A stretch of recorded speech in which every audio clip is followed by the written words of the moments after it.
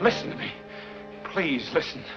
If you don't, if you won't, if you fail to understand, then the same incredible terror that's menacing me will strike at you!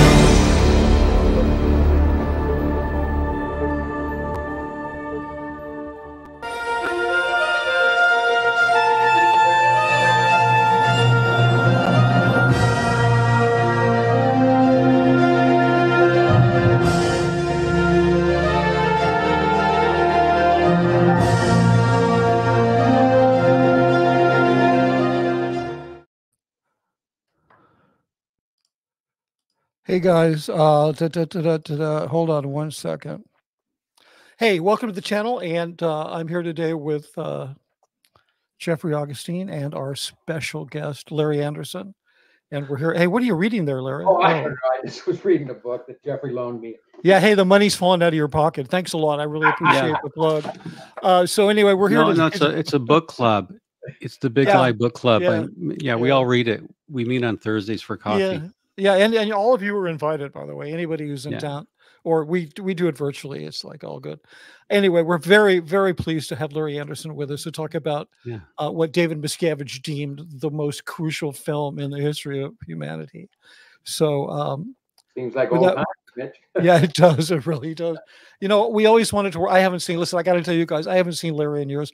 I ran into him. I was still in Scientology. He had left. I ran into him at a taco bar on Sunset Boulevard. I was cradling a cell phone to my ear. He walked out of the taco bar and very warmly said, "Mitch," and I was like, "Eh." Like, fortunately, I was on my cell phone, so I didn't have to talk to him. But it's such a weird cognitive dissonance. You know, I got this. You know, I've talked about this. You compartmentalize things. So when somebody leaves, like Larry, who was a friend, and you really like, you just put them in a compartment, you shut the door, because you're not going to, myself personally, I don't want to deal with all the negative stuff. So anyway, I'm so happy to open the lid and let you out of the compartment. That's just in my universe. And so you're very welcome. And how excited I was when I heard that you had gotten out. And, you know, I was trying to figure out how to make contact, and then suddenly your book is out. And the day it was released and started reading, I'm only about a third of the way through because I don't have a lot of time, but I get to it every now and then. Well, thank you very much, Larry. I think for anybody who was close to that situation, the book will be very interesting. But even people who just are not even, they just want to read a book about an authentic human experience have been really appreciating the book. So I've gotten a lot of good feedback. So thanks a lot. Hey, we got a few people in here, which is good. Okay, good. So now this whole thing started because I got a letter. I found a letter. I forgot about it. A letter from David Miscavige. And in that letter, he said, he referred to this film as the most crucial film in the history of Scientology. We read that. We were asked, Jeffrey and I were asked to show more of the film. You contacted us and said, please, you know, then we decided to do this, but then it turns out you have your own letter. I do. Like, it was so fun. To give a little context, you know, I haven't done any media in 14 years since the St. Pete Times. Actually, I did one thing after that. Right.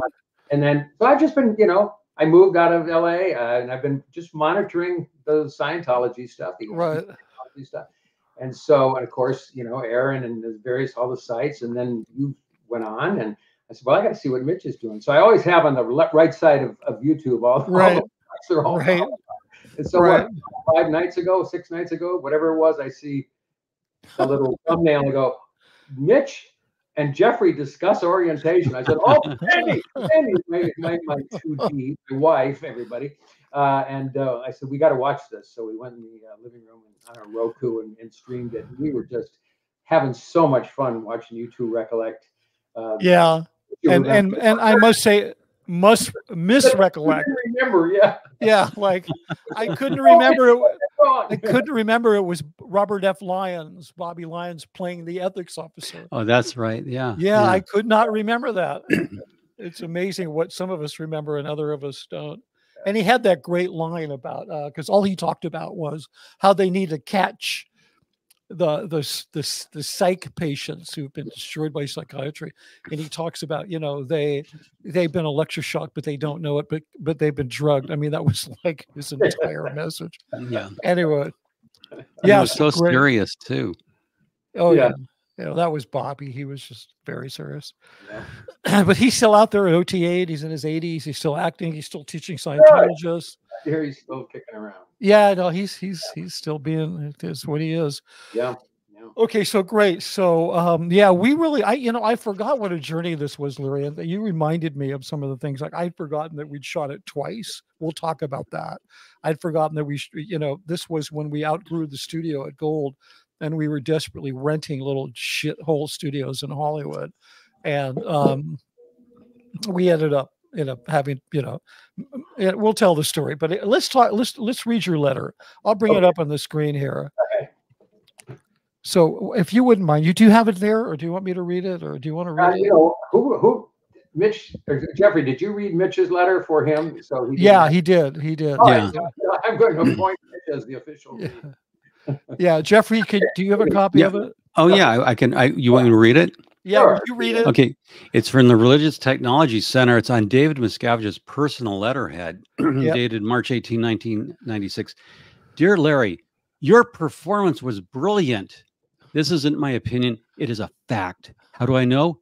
Because the toughest thing about your part was to be the message itself and to somehow not get in the way of its purity and essence.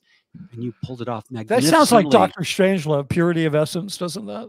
Yes. Or Dan Sherman. Yeah. It's the same thing. Sorry, go ahead. Yeah. It's purity of essence. And you pulled it off magnificently.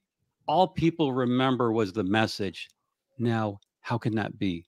After all, they aren't saying, did you see how he played that part? They only talk about the message itself. I have never heard of a person giving a 5-minute monologue and themselves not being the point. The answer is you were the part. Frankly, I never imagined the message could be delivered so powerfully. There isn't another person on earth who could have performed it as you did. I know you did justice to what LRH envisioned. As a result, millions have you to thank for putting them on the path that leads up. Love, David Miscavige, Chairman of the Board, Religious Technology Center. Yeah. Wow. Yeah. Nice job. Nice job, Justin. I didn't get a we much need love. I got a love. I didn't get a much love. Yeah, I got a much love. Oh, well. Oh, yeah. That's I think that much love is more an internal thing. I'm sorry. It sounds a little too festive, maybe. Yeah. Festive being a euphemism. So yeah, fantastic. So you got this letter. Speaking of euphemism, I think the last line should really read, or really. Yeah. As a result, millions have you to thank for putting millions in my pocket. Love, David. Yeah, exactly. Exactly. And Larry, how many millions have thanked you? I mean, have you had millions of over the years? They come up to you to restaurants, bars, pool halls. You're the guy. I want to thank you for putting me on a path that leads up. Yeah, that broke my family. Tell you, I have my own atonement to do. Yeah, well, let's.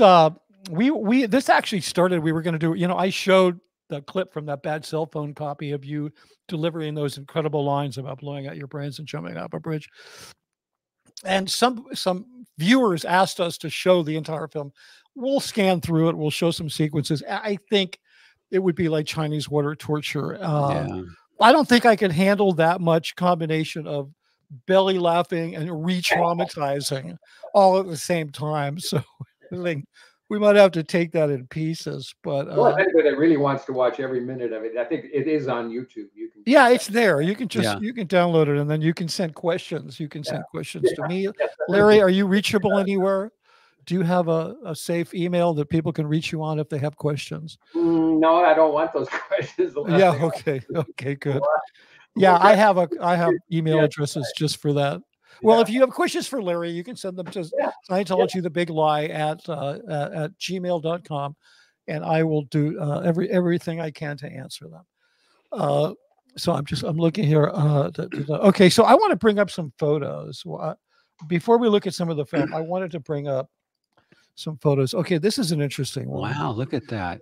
Yeah, this is you and Norman Starkey, the late Norman Starkey, former trustee of Hubbard's estate and a former Miscavige lapdog and victim. An occasional alcoholic. Yeah, I was going to say, come on, what's the name of the comedian from Ed Sullivan?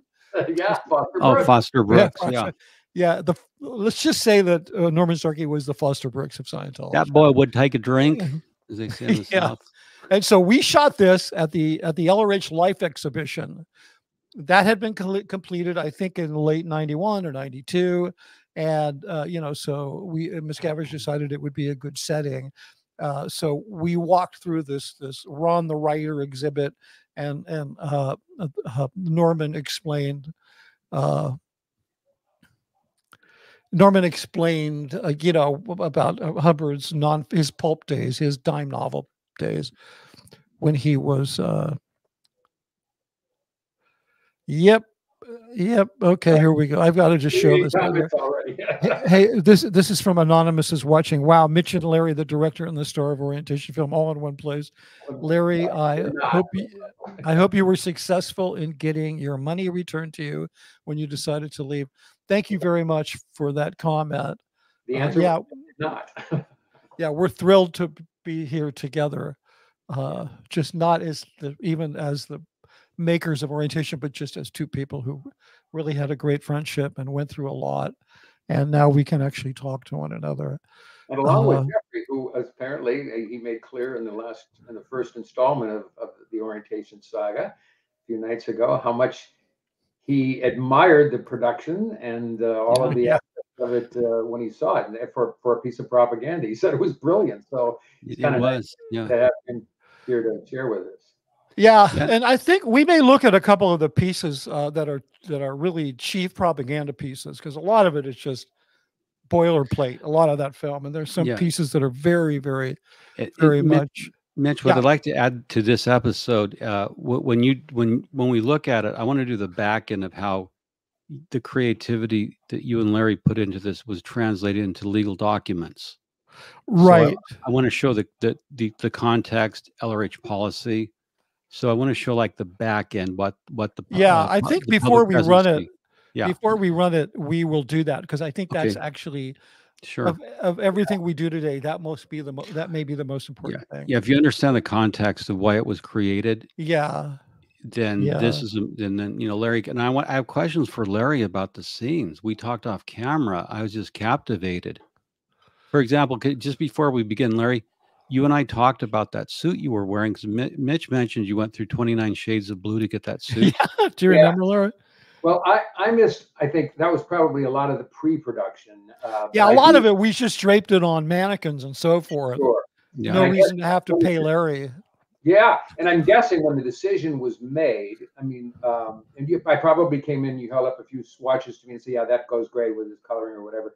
Then ultimately, I went to Beverly Hills, where DM and all the executive staff go whenever they did events or anywhere out in the public. They were to look like Mr. Lim, right? They spent that on their suits too. But what was it? Wasn't that Larry? Was it Lim? Is that what you said? Well, I don't know, because Lim wasn't in Beverly Hills. He was down in the Miracle Mile.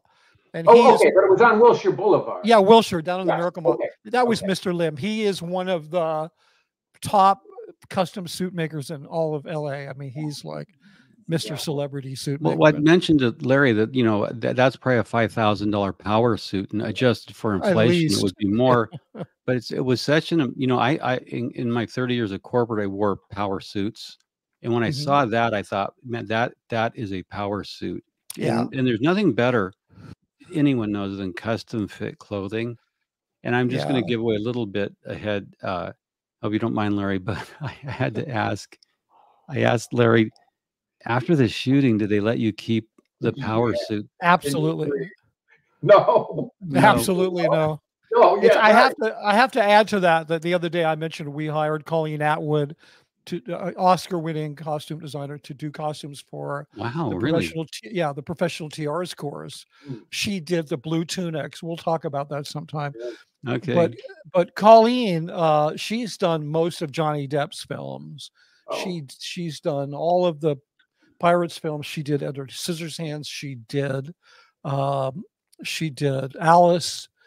She won an Oscar for, Memoirs of a Geisha, and she very graciously let me hire her to work for me on a tech film. Johnny Depp keeps all of his costumes.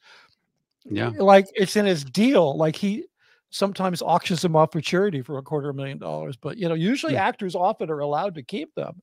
They But should not write a letter for me on my behalf and say, please. Yeah. Yeah, exactly. Exactly. Well, you could always go to Mr. Lamb. He'd make you another one. Yes. But yeah, it was a beautiful shade of blue. We had to get it so that on 35mm film, it wouldn't look black. Navy blue goes black on film, so you have to get it to be bright enough, and then it starts to look electric. And so you want this almost black look with these electric blue highlights. And we got it, and it's an amazing look. I mean, we might see it on these stills. It really looks different on 35mm film. Yeah, there it kind of looks black because these are just scans of pictures I have. Yeah. So you're not going to really see that. Here, let's move on to the next one. Yeah. Okay, this is on the set. I must say, everybody that I can see there has left except the guy on camera. And this was a set at the I don't remember where we even shot this, but it's before the Castle at Gold. So we rented the studio. But no, Mitch, this is at the Castle. Oh, this is the Castle. Yeah, this is one of the first films when we got in there. We were. Yeah. I forgot about that. Yeah. And that's the bookstore. That's right, because I remember reshooting that ending in the Castle. Mm-hmm. Yeah. No. Right. We shot it at Hollywood General right, Hollywood General on Santa Monica and between Gower. The employment office where I spent a lot of time. Yeah. There one individual there in the middle, the guy reading the light meter, and he made a run for it. Fortunately, he got himself freed when he was young, and he went on to be hugely successful in the field of lighting, and we're all very proud of him. He reached out to me recently, and we were almost in tears. And he said, Mitch, it was because of you I had the confidence and the courage to leave the Sea Org and strike out on my own. And I was like, oh my God, I might be flat broke, but I have that as a legacy. So thank you. Hopefully someday he'll tell his story. Okay, what do we have next? But yeah, you can see that's pretty impressive. We really put a lot into it. Oh yeah, so here's Larry with Jim Eskelman, who's still acting as a Scientology tool. When people go through arbitration and he's pretty much gets picked for every arbitration as a Scientologist in good standing. Yeah, it's really ridiculous. It's like they only have a couple of people that they trust to do things like that, and Jim's one of them. Oh, I didn't know that. Yeah, it's too bad because he's a talented guy. Oh, he's very talented, very likable person. I guess if you're on the right side of the spectrum, but a very likable guy. And by the way, a bit of trivia: his mother is the mother in Happy Days. Yeah, I can never remember her name. Ray Ross is her name, and I can't remember the mother's name. But I mean that was So Jim's he's had that. He grew up with that TV money, and his father was a film director, so he's like, a nepto scio. Yeah, he's a nepto. Well, his parents weren't skills, but he's a nepto. Yeah, nepto. Yeah, exactly. You got it. And here he's playing the course supervisor. Let's go back to that. I don't want to look at this photo. So the bookstore was the previous shot. Now we're in the course because orientation. I think you explained this, but orientation was about, in addition to many other things, it was me going around a typical Scientology organization and showing you what goes on. Hence orientation, not only to Scientology but to an organization. So that was right. In the course room. Yeah, talking to the folks. All of whom are actors. Yeah. So we were just looking at the Scientology org board. Well, no, that's fine. So because basically, I'm going to just put this up here. Okay. The centerpiece of the film is the organizing board, and Larry, who was referred to in the script as the commentator, would continue to go back to this. This was like home base. He would go back to home base, and he would explain the next division, which are those vertical rectangles. And up here in the upper right, you have L. Ron Hubbard. Right below him, you have you have David Miscavige on the Religious Technology Center, and then all of this is all of the organization of Scientology, and so yeah, that was that. So, Now, this next shot is kind of interesting. This is, I decided to show up, I guess, for the shoot that day in my pajamas, I guess. I look at that, I'm like, I can't believe what I'm wearing. I thought it was. Bitch, you wore those every other day for sure. Well, they were so comfortable, and I hated sitting around a studio all day. So they were like, I would wear these. My pants right now. I don't know if you can see them, but they're the exact same thing, but they're darker. They have the check. Well, I appreciate the backup. I thought, Mitch, for a minute, I thought that was Chevy Chase in the scene. Who had snuck in. Yeah. Just so anyway, notice that the girl on the right side of the frame, she has a shirt, a yellow shirt. That's the designated color for the costumes department, and she has a huge across her back. She has the word costumes, and this is really one of these stupid things that Hubbard came up with. Like when he first put together a crew, nobody knew what they were doing, and nobody knew what anybody else did. So he designated colors for the different departments and had them wear these huge, it has them designated with these gigantic words on the back. The script supervisor, because there's only one script supervisor, she was bright red because she had to be easy to find. And I started taking them out on location a lot. Previously, they didn't go on location. And it became really an embarrassment because there was this really odd crew. You'd be in downtown LA and there'd be these people running around. And people would come up to us and they'd say, are you shooting an educational film about filmmaking for like kindergartners or something like that? Like really weird stuff. So then Miscavige decided maybe we should update the costumes. And I think you'll see some of those later. I think in this earlier one, I just want to look here. Yeah, these were sort of the later costumes. And they were sort of, everybody wore the same khakis, the guys, and they had like knit shirts. And they were the still colors, the gaffers, the lighting guys, like this guy on the left. They were black, and then the camera department was this kind of teal color and so forth. But yeah, things on the back of my suit it says narrator. Yeah, exactly. and then there's Mitch Brisker, who's like, my costume is maybe my pajamas if they smell clean enough to go to work in. So because Mitch, let me jump on. This is a priceless shot because you have these, Larry's in a $5,000 suit. All the wardrobe's expensive. And then you those everything's custom made. Everything's custom made. And then you and your pajamas, basically. This is a priceless shot of reality. That's kind of typical, I think, for us. We had to roll in at 6 in the morning to get in makeup, and he rolls in at 8:30 in the morning in his pajamas, ready to shoot. So but it's a great shot. With Starbucks. Yeah, it's also now look what Larry's holding. Larry is holding a basic book pack. Yeah. So there's a lot of marketing going on. In the center, there's Kelly Daniels, who's a terrific actress, and one of these people, Larry, when you leave Scientology, you have to say goodbye to certain people that you really like, and Kelly was one of those people. She's very talented. Our kids grew up together, but she's still doing her thing. So she's selling Larry this pack like it's a jumbo pack of Scientology basic books, and you better buy one because they're very popular and they run out quickly. They sell out quickly. Yeah, because remember, a marketer's greatest tools are urgency and scarcity. So buy now while supplies last. They even have a way of doing that in Scientology. Yeah, but wait, there's more, and you can see Phyllis over behind you there, and what's that? That's Phyllis. Yeah. Right there in the that's the script supervisor. Yeah. She left shortly after this film was made, and she made a success of herself in media, making I think political campaign films and whatever. She's doing great. I saw her shortly. I moved out. She flew to LA and saw me, and she's doing great. She was such a dear friend. Let's look at the next one. So we're kind of walking down memory lane here.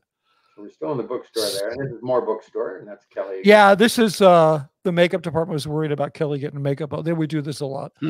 They take your clothes away so they could, keep them fresh and keep the makeup off of them. A lot of photos that day in the book. There you go. There's Larry reading from L. Ron Hubbard's classic book, The Way to Happiness. Actually, it's one of these with a blank cover over it. Yeah, exactly. I should shoot that. Yes, you should put it right in there. Perfect. Yeah, I could use that for maybe a book ad. So and that's the Milky Way and back, the cosmos. Something. I think I went through these. I'll look and see if I have any more. But Jeffrey, there's more. I just didn't get the PDF. Jeffrey, you have some photos. Do you want to put them up? Yeah, let me. There's Michael D. Roberts. cards I sent you? And oh yeah, no, I'm looking for those. I just Okay, well, we're looking for. Well, this is from. You know, I grabbed these from. I was posting on Xenu.net because when I first saw the film, you got to remember I was a public that wasn't in for a very long time. right. And on Xenu.net, when the Yeah, film you were leaked, a sort of in, right? There's like Born Ends, yeah, Never Ends, and yeah, then sort of ends. well, I went in when HASI was the membership organization Oh prior wow. to the IAS, so it was 82, 83. So I was a HASI era, and but anyway, my point is when this came out on Xenu.net, it blew everyone's mind. The film, I just have to tell you, Larry and Mitch, as a critic, when people first saw this who were not Scientologists in an org, it blew our minds. It was like a what the fuck is this? I mean, it was like Really? it was That's scorched. amazing. Well, it was scorched earth. At But I least for thought me, if you were in, you would be like, "Whoa, this is amazing." to But an no. outsider, it's a terrifying film. It's psychologically, you realize what's going on psychologically. So the Right. contrast between what I could see as a critic and what Scientologists would see, it shows the shift in perspective because everyone has their own version of a film, and that just goes to the viewer. So this is Larry, and now this is what I'm going to do some context before we get into the film. This is on an old Scientology website. It tells you, if you read it, is what is Scientology, and it tells you what the film takes you inside of and how it describes Scientology. It's a 37-minute film, which I don't know how long it took to shoot and put all edit and post and all pre, but it must have been a huge amount of effort. But the film's 37 minutes. And then this is another thing from an old Scientology website. So they were promoting it, but no one, they were promoting it, but everyone had to see it. Even if you had been in Scientology for a long time, you still had to see it. Yeah. And David over and over and over again. Every staff member of every org. Now let me give you the context. This is a Scientology policy directive of 22 August 2000, and I'm going to make this big. Take us off for a minute. And to the left-hand side, it said that in HCO policy letter of 18 February 1966, attacks on Scientology, L. Ron Hubbard states, the third group of actions have been positive in stopping attacks, G 3.5, getting waivers from all people we sign up. Now, in 1966, L. Ron Hubbard realized he had to get Scientologists to sign away their legal rights to sue and sign away all their legal rights. So translated over time, you move ahead to 2022 August policy directive. If you look to the right, enrollment form and org lines, if you go down to the bottom, you have to sign the first contract, religious services enrollment, agreement and general release, agreement regarding confidential files. And this is all on my blog. I have a link over at my site. But attestation of religious belief regarding the Scientology religious film called Orientation. So the point I wanted to make there, is that this film became translated into a contract that you signed, and this is the contract. So when you see the film, so the results of all your efforts as a director, actor, the greatest film in the human history, according to David Miscavige, is you sign this contract whereby you agree that Scientology is a religion. And it goes through everything. Now, this goes to the Department of Valdocs, which means valuable documents. So it's summated, your creative work summated to a legal document whereby Scientologists are stripped of their legal and civil rights to sue, to view their files, to do anything. And they even agree, there's a contract where you agree to be taken into the introspection rundown. So I just wanted to leave you with this as kind of thing I have. LRH in 68, we deliver what we promise. But by 1996, when this contract came out, it's like at no time did L. Ron Hubbard promise people anything or claim anything for Dianetics and Scientology. So, here's a line. If it wasn't for applied scholastics, it's got to be 6 feet under. Yeah. which I'm going to remove this. Which is that's consonant with the film.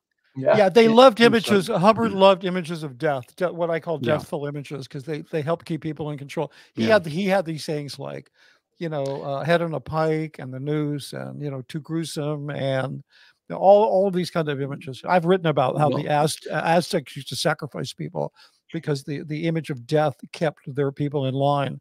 You can't really do that today, so you use imagery, you use words, and Hubbard was adept at that. But that's really funny. 6 feet under. yeah. Well, the point I want to make is that the film, there's a beautiful creative effort, and L. Ron Hubbard himself wrote the treatment, and Mitch, Right. and Yeah, he then wrote a lot of the dialogue and he wrote a treatment, and it was very clear that this was going to be a contract, because at the beginning of the very description of the description of the film, which Hubbard wrote onto the beginning of the treatment, says the purpose of this film is to forestall litigation and to help people get around the org. But it was really to forestall litigation, and that sure, contract is intended to do that. So that and this then film is this is the beginning of the affidavits.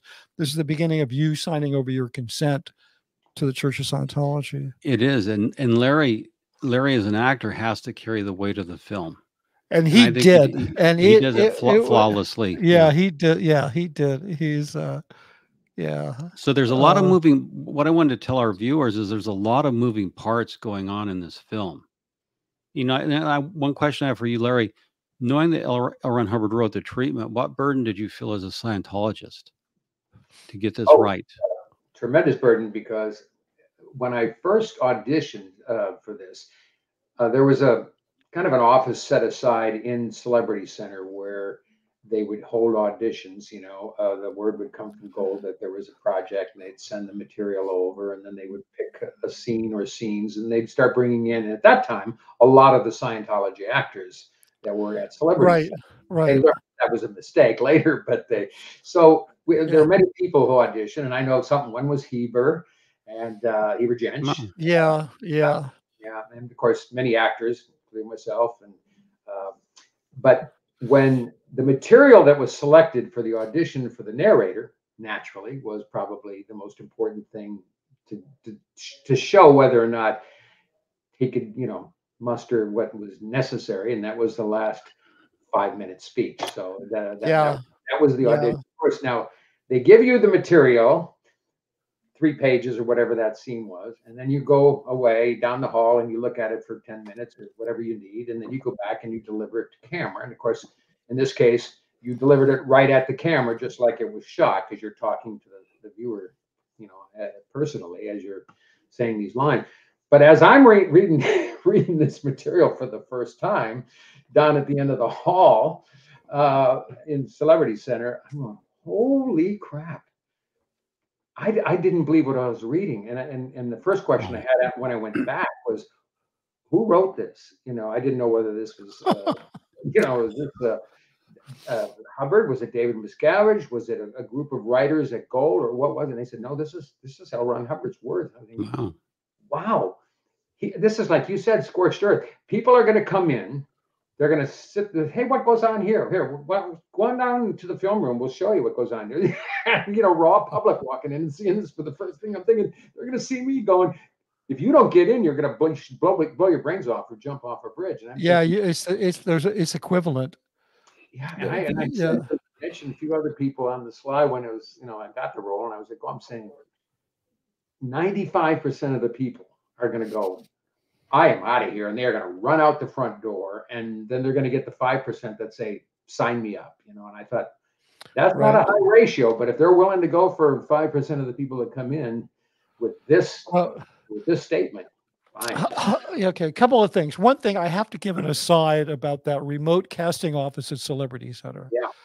That went on for some years, and then after a while, Miscavige shut it down because he couldn't stand the idea that anybody from the international base would have that kind of freedom where they would have be posted remotely to do casting. But the idea was it was incredibly difficult to do casting when you're 90 miles from LA. But I have to say that casting office it enabled that casting the fake casting of a girlfriend for Tom Cruise. That was part of that office, because it was sort of already set up. So it really helped to legitimize the whole thing, because it was already their casting office, you know. And then eventually everything, as you know, Larry, so much casting is done remotely with, you know, you just do stuff on your own camera and you send it in and blah, blah, blah.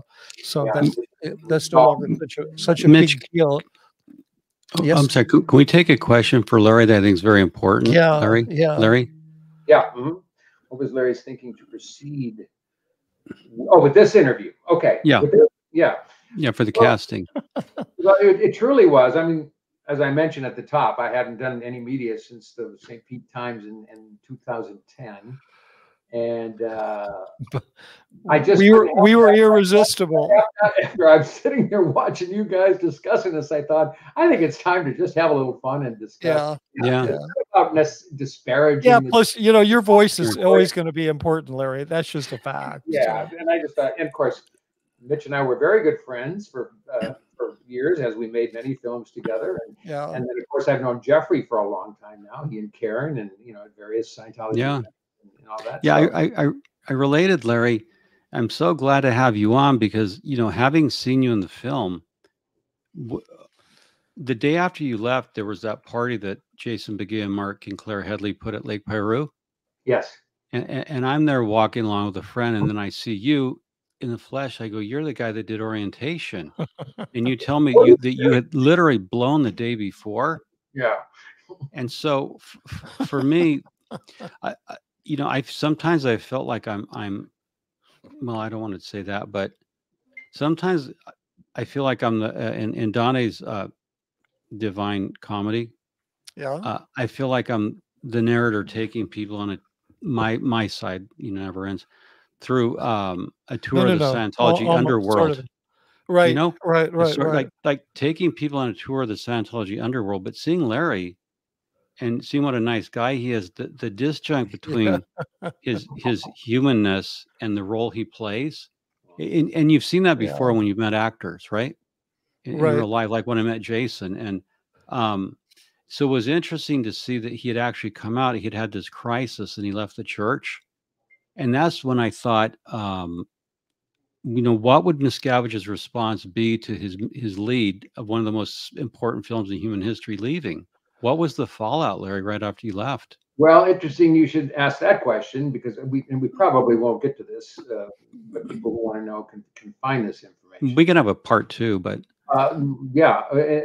you can get a little flavor of the answer to that question, because when I announced that I was leaving, which is kind of a fun story in itself, and we go into this in what I'm going to tell you now, is an audio tape that I made in a conference room in a hotel in Burbank, which was the place that I said to the people who were asking me to have this meeting, which was hold on, who was asking you? There's no reason to keep that secret. Okay, it was Tommy Davis, right? And I think they were husband. They may not have been husband and wife yet, or no, Tommy and Jessica, but they were still like whatever. They were just like two really high level people in the org, and they're involved a lot with the celebrities at this time.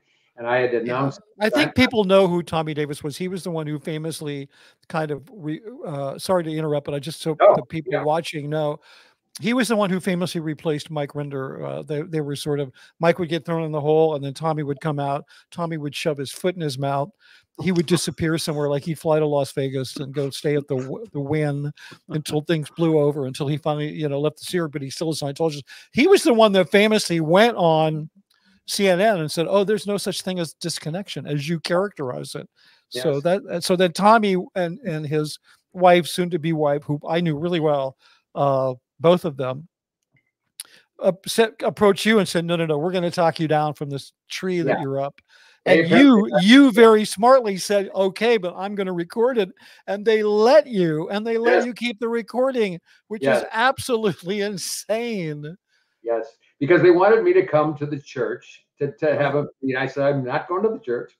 It's wired for sound. It's wired for cameras everywhere I go. It's not going to happen that way." I said, let's pick a place that's completely separate. Of course, I allowed them to pick a hotel, which I later find out is the room that they have wired in Burbank. And yeah, it's like a mafia meeting. It's a mafia meeting.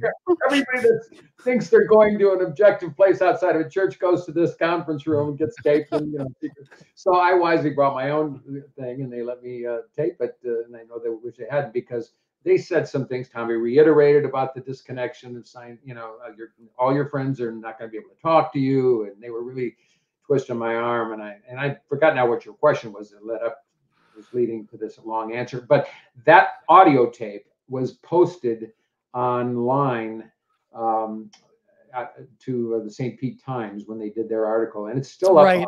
Some other people have posted it, so right. you can find it on YouTube. Larry Anderson, Tommy Davis. Yeah, Jeffrey had asked about Fallout from. Yeah. Oh, yeah. So, did you Fallout? Like what Fallout? Was that the question? Yeah, from your decision to leave and speaking out and so forth. Well, because the one question: are they going to have to reshoot the film? And my understanding, correct me if I'm wrong, Mitch and Larry, they kept showing the film for a number of years after you left, Larry. They did. Yeah. They did. And their first. It's kind of like, what is that thing, like the seven degrees or phases of grief? You know. So the first one is like denial. You know, well, screw him. We don't care. He was of right mind when he did it. So we're going to keep showing it. Then after a while, they realize, not a good idea. Then after a while, they get the feedback on the lines, you know, which were used to audition about jumping off a bridge and blowing out your brains. And then Miscavige is like sitting me down and saying, we got to redo the film. And I'm like, yeah, well, we're getting rid of those lines because I am not going to reshoot those lines again. Okay, fine. We'll get rid of the lines. And I don't want to reshoot this film another time. So we're not going to have an on-camera commentator. We're just going to have a guy narrate it. And we'll get somebody with a British accent that sounds like Richard Attenborough or something. So we get some extra credibility. But yeah, it was a big deal. We reshot the whole damn thing. Yeah. It was just easier because we didn't have a commentator. Yeah. And nobody could replace Larry anyway. I remember that he was not replaceable. We auditioned all kinds of people, and Larry has so nailed it. Like nobody else. Just read David's letter. Exactly. Yeah, plus the blue power suit had been stolen. Just to clarify this question. Well, we tried to have that suit made for other people, and they look like shit in it. Nah, Larry is like the fit model for the power suit. I know. It's just like a fact. And I will say this with some insult to Tommy Davis. Sorry, Tommy Davis, but Larry Anderson wears a suit much better than you. You look like you look like a Barney's mannequin, as someone said. Just to clarify, in Quad Cadiz, did Larry escape one day before? Well, we met at the party, at the SP party, or so. Larry, you told me you had just left the day before when we met at that party. What was the? Yeah. Okay, so that clarifies it, and that's where we met. The nice thing about that party, I just want to add, is SPs never in, second gen, old guard, free zoners. Everyone was welcome, and it was an amazing party, and it went all day. But that's where I met a lot of people. So Jeffrey, I think as surprised as you were, or impressed, to say, this is the orientation guy, what's he doing? Yeah. I walked there nervous about seeing the people who I'd been following online for a couple of years, Corey Christman, then all these people, and I'm meeting them, yourself, I had seen you before. I'd seen you in lots of pictures, and I knew who Karen was and all of this. And so I'm getting to meet you people who I secretly admired, because by that time, I was out here, and I was out, physically and mentally and emotionally, completely. I was gone. So I got to see and God, that we did, what do you call it? The jet skis. Jet skiing. I couldn't think of the name. Jet skiing. Had just a great time. I want to hear an interesting tidbit to this. Yeah, please. After that day, and Mark was loading up his jet skis, and everybody's parted. A few people said, "Hey, we're going to go have dinner." A few of us in Santa Monica at some fancy hotel. I forget where it was, but so Santa Monica, Venice area between there, overlooking the ocean, a really snazzy hotel. They had a great dining room. They said, "Larry, you want to join us?" I said, "Sure." So I went home, got out of my beach attire, got dressed nicely, and showed up and brought my wife Mandy with me. And we walk in, and I see, forget all was there that came, and they had a table over in the corner. So I'm walking over to join them, and as I go by, I look at another table on the other side of the room, and there's Spanky Taylor's sitting there with some of it. So this was a complete coincidence. Spanky was not involved in this beach thing. I don't even know if she knew we were all. The other group was at the end of the room, So, and now I saw Spanky. I thought I saw Spanky, but I went and joined the table, and then I thought I gotta go talk because background, Spanky's the person who got me in. Really? They saw going clear. They'll know the name Spanky Taylor. She was John Travolta. She got John in. I mean, Spanky was a quite a force at corralling people and getting them involved in Scientology. And she's a lovely lady. Well, she long since left, but when she said she saw me see her as I walked in, and she of course did not know I'd gotten out the day prior, and so she said she just cowered and went under the. She said, "Oh my God, oh my God, how can I even look him in the face? He's still in, and he, and all of this." So eventually, I went over and said, "I think I saw Spanky over there." And he said, "Really, Spanky's here? No, we got to bring her over." I'm going, "Yeah, but no, she has to know you left." And so we kind of sort of great. At that moment where Spanky saw me, just the day after I got out. That's like. She still says, "Larry, oh, honey, I'm so sorry I got you in, honey." That's like universes aligning. Yeah. Hey, we got a little note here from Cece. It wants to know, please say what year is thanks. Yeah. Well, so what year? When was that? When you guys had that whole meeting? I got out in 2009. That was when the whole Tommy Davis thing happened.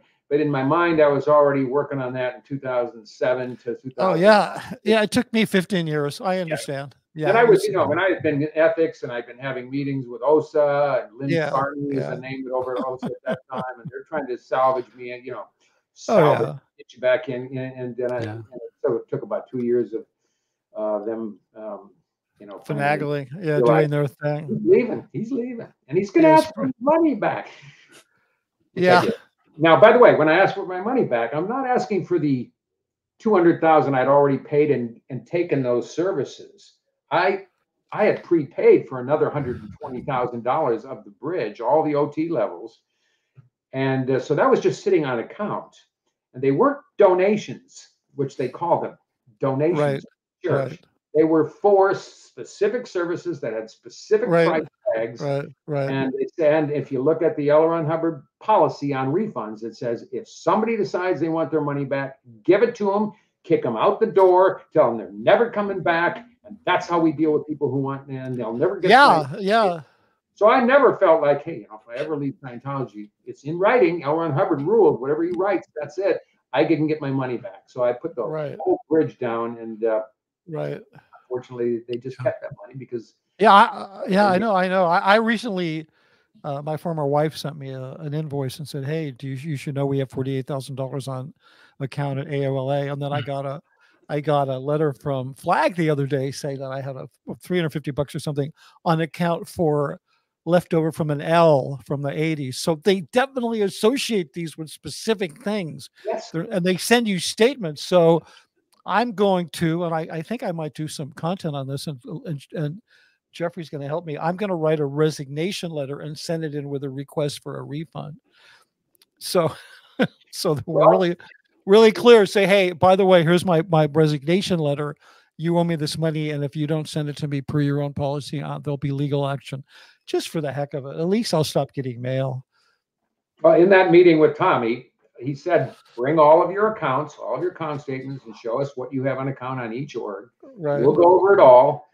And so it sounded like we were on the path to they were going to give money, and I told him, go listen to this. This is an awesome tape. And he says, I said, all I'm going to do, I'll take the money and I'm going to disappear. That's it. And he said, well, if I disappear, that's fine, but how about we get you to sign? And I said, well, what do you want me to sign? He said, well, that you're not going to attack the church. You're not going to put up YouTube videos.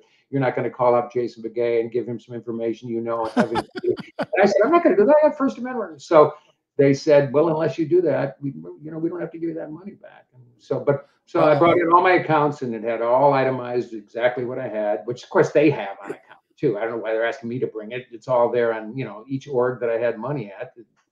But I don't know what their game was in asking me to bring in. Yeah. So you have the recording and the transcript of this meeting, and maybe we'll go on and we'll play some of it and talk about it.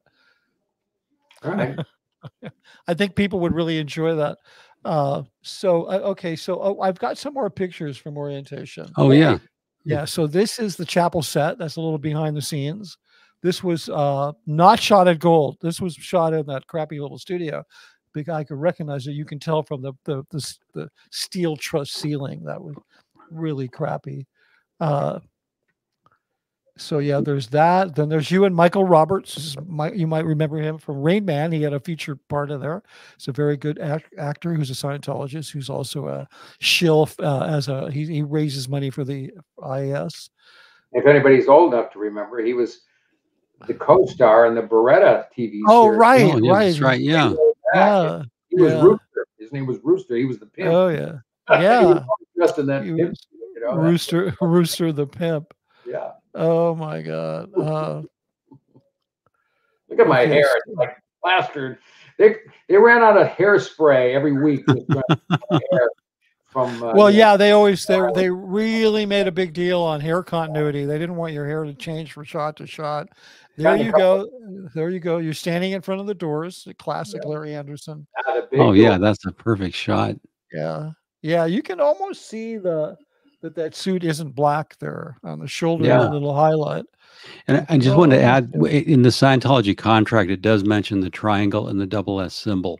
Right. So this is the Scientology corporate global wealth extraction scam using its symbols that are referenced. No, exactly. Yeah. And it's also mandated by Scientology policy. But look at Larry's handout, like he's welcoming you in. Yeah. But there's also, look at his face. It's like it's your decision to make when you come. Right. Yeah. It's a really interesting psychological thing, because you're being welcomed, and yet you have to make the decision. And there's a stern look. So psychologically, this is a really interesting scene. Interesting still for me, because there's some reservation Larry has. And yet you have to move forward into this new world. Right. And knowing that the corollary is jumping off a bridge or blowing out your brain. Right. And I just wanted to add too that the tie pin and the tie are so 90s. Yeah. This is true. This is really a great look for the 90s. Yeah. And so this was part of the tension when he delivers the monologue. Right. And it's all one shot, 5 minutes straight. But Yeah, just it was as an insane. actor. Do you remember? Yes, Go ahead, Laura. Go ahead. Because that's the one thing I really wanted to. When I'm watching you and Jeffrey the other night, I'm going, if I wish I was in on this discussion to talk about what it was like from my side of the camera. Yeah, what was it like? Do tell. Yeah. What would Mitch? You had a question. We went through so much film because you've got 1,000-foot mag on the camera, a magazine. It's holding that's about 10 minutes of film, and that scene is a little over 5 minutes. So, and there's no cuts in the entire thing. So if you do a perfect scene, you're wasting 400. You got to then take the 400-foot, what we would call a short end, and you'd store it for some other movie, some other scene, and then you'd put another mag in. It was incredibly expensive. You're talking like $1 a foot by the time. So it's like, to buy it, print it, and process it. So you're talking about $10,000 a magazine. It was really insane. So, Mitch, just a quick question before, because I want to hear Larry's side of delivering the monologue. How much total film footage of 35 millimeter film did it take to shoot on that scene? No, the whole film. We probably went through 1 million feet of film. You went through 1 million feet of film? Yeah, we probably went through 1 million feet of Holy film. Xenu, that is a load of film. 1 million feet. Oh yeah, look. Ridley Scott was notorious for shooting 1,000,000 feet of film for a 30-second commercial. So we were not the most extravagant people in the world, but that's a lot of film. Yeah. Now, Okay. now all of that didn't get processed, right? Because you'd say that take we're not going to process. Oh no, absolutely. No. It all got processed. It's just no, because we might call we would call that a cut and print, which would be a good take. Everything got processed and everything got screened. It was just there were certain takes that were noted as good takes. Okay. Yeah. But Larry, can you take us into that 5-minute monologue? Because that's the central thing. How do you prepare for that? How do you rehearse? Do you have a line coach? Yeah, take us inside the blue suit, would you? Yeah. Well, this is a fun thing. Well, in terms of preparation, this of course was the audition material I had. So I knew when I got cast, and we went into pretty intensive shooting. This got shot close to the end of the shooting of the film orientation. So it was always hanging in the background that you're going to get the shooting, the big monologue. So I'd been able to live with it, and I'd go home and read it over, and pretty soon I knew where I'd be marking the script. I want to hit this word because that's a really important accent word in whatever I'm saying. So I had it all pretty well mapped out.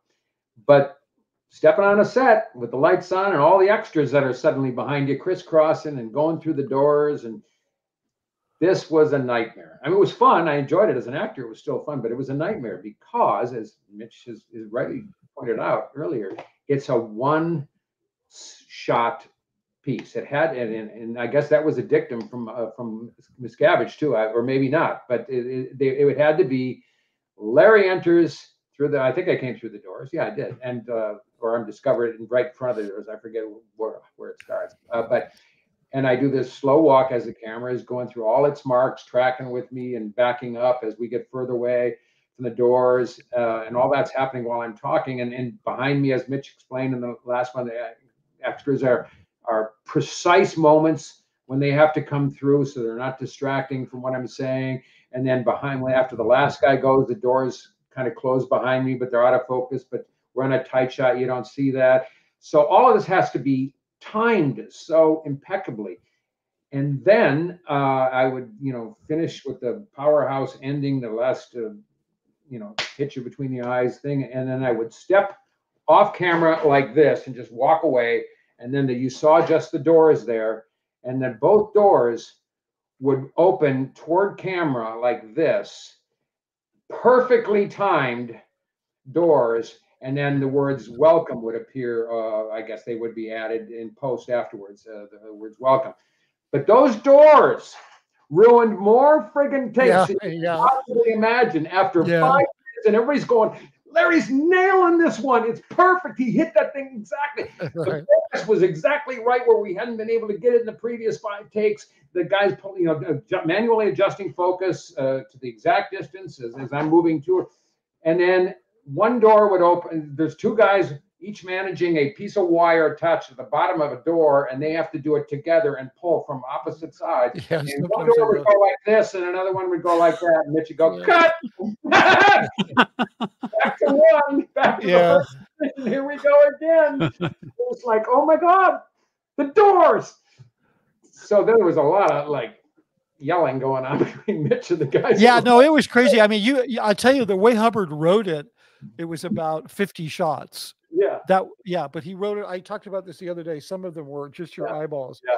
Like he wrote that those lines were supposed to be delivered just looking at the actor's eyes. Yeah. And it was really stupid. So I shot a test. I showed him a sketch. I said, look, this is stupid. It'll never work. I didn't say it's stupid because LRH wrote it. Yeah. Hubbard wrote it. But I said, the other way you would do something like that, Larry, is you'd block it out so the actor would have turns. And on the turns, you'd cut to a different actor. But then it looks kind of like, like news or a game show, or kind of like, I said, the only way this is going to work is it has to be one take. Yeah, it has to build, and it really has to be a performance. Like the performance of it. It's not a trick of editing. It's not anything else. It's 100%. There I was, spilling my genius on the floor. being Lenny Riefenstahl for Scientology, because it really, the only thing about it that worked, the film we redid, which is just a narrator, it doesn't have those lines, and it's much more of like an infomercial that features a lot of Miscavige's real estate. Yeah, it's much more like that. But it's, I'd love to see. I'd love to see the. I'd love to get it. I mean, it would be great. I mean, they should just send it to me. I mean, if the thing's so damn bulletproof, why would they care who showed it? If it's, but I have to say that the film was designed to be a locational. The opening of the film, a locational in Scientology is where you point to a person, you point something out to a person, you tell them to look at it, and you do that over and over with different things in the environment. That helps the person come to present time. The idea being that the person has a certain amount of their attention stuck on the past. So Hubbard designed this film to be a locational. It starts in the turbulent asteroid zone, and you don't know where you are. And then all of a sudden the Earth comes in and the music becomes steady. And he's like saying, look at that Earth. Good. Move over to that Earth. Good. And you go by a satellite. Yeah. And you, at one point you travel past a satellite and he's saying, look, communication is good. It will stabilize you. We're modern. We're the thing. And it was all very, very like subliminally designed to manipulate the audience. Yeah, I saw that when I watched it. Yeah. Yeah. It was pretty amazing. Yeah, no. Somebody said here, I just want to take a moment here. Sure. So Luke Manel said, "Is David Miscavige really a midget?" I can't really attest to him in terms of if he has like some genetic defect, which we call midgetism or something. But I can show you this picture Larry provided that I think it kind of answers the question. Here's a photo with Larry, who's 6'4", with David and Shelley. And I don't know what is going on with Dave's hair. Do you have any idea? I tell you, I'd seen him at a lot of galas. Was at Celebrity Center Gala in 1996. I'd seen him in many of them and many since. And he had his normal Dave hair, but this one, I think he might have been going through a midlife crisis. Was looking in the mirror and says, I got to hip up my act, so I'm going to wear it down in bangs. And I think, and he's kind of got this kind of like a flip, like a page boy flip. It's really bizarre. To me, it kind of looks like poodle hair, like really soft poodle hair. It does. Because when I saw that with Larry, I thought that, well, a couple of things. One, he's looking weird. He just looks weird, because I think very strange. Well, have you ever gone out for an event and you realize your hair is wrong? Yeah, I'm doing it right now. Or that you're overdressed or underdressed. It's sort of like it's not happening to me anymore with long hair because I'm old hippie, but it's sort of like, oh man, my poodle hair is not going to cut it. Yeah, Shelley looks fine. By the way, I found Shelley Miscavige. She's right there on my right, so now I know. How now? Where was the photo taken at, Larry? In the parking lot at Celebrity Center during when they do the gala. They have every year. They turn the parking lot into a nightclub, which they do a good job of. It's beautiful. It's amazing. Now, was there ever any, Larry, when you were in the church and you were a celebrity from the orientation film, was there ever any resentment from Sea Org or David Miscavige, or how was it to be such a high profile? Because you're the guy in orientation. And you're in an org. Do you get special treatment, or do people? Are you just treated like a regular Scientologist after? No. Well, Larry was a superstar. He was not so much at Celebrity Center, because you could turn around and there's Lisa Marie Presley or all kinds of celebrities. A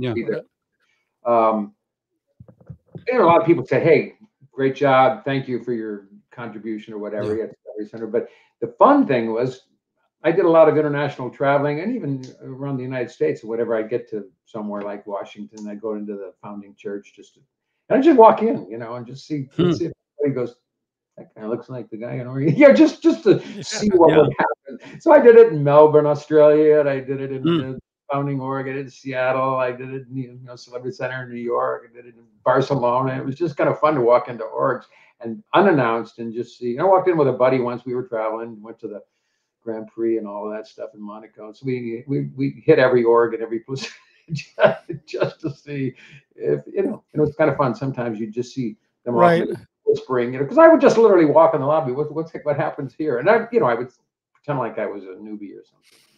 Well, I can tell you from my perspective, when you left and it was becoming apparent we were really going to have to make the film because it was really a problem. And I remember Miscavige throwing one of his tantrums saying, you know, we're not going to hire another Scientologist to do this because God damn it, I'm not making another person into a star. We made Larry. Oh yeah. He's like, he hated the idea that Larry would go to Flag or Larry would go anywhere. And people would come up to him and they say, hey, you were the guy in that film. I mean, this happened to a number of actors in Scientology. Larry, particularly because that film was not a lot of the big high-end films we did were shown at events, but that one was shown at events. And then everybody was required to see it. So it was really universal. But it was not a wanted thing. Like Miscavige was happy to just do the whole thing over with an unseen person. Right. Yeah. So somebody had a comment here was, where is this? No, hold on. I thought you were talking about me. Good. I keep trying to fix it. No, and Mitch Brisker, that photo. Yes, I guess I didn't disagree, but I appreciate the comment. Oh, and Mitch Brisker, that photo is midlife crisis, as Larry says. Yeah, absolutely. I don't know what's going on with it, but okay, midlife crisis, fine. But Dave wasn't even in midlife then. Yeah, I know. This would have been 96, so I don't know how old that is. You know, well, the 96, I was, so he would have been 40, around 46. Yeah. Well, really? Well, I think so, because in 96, I was, that's right. Yeah. Because he's about 10 years younger than I am. So that's how he was born in 1960.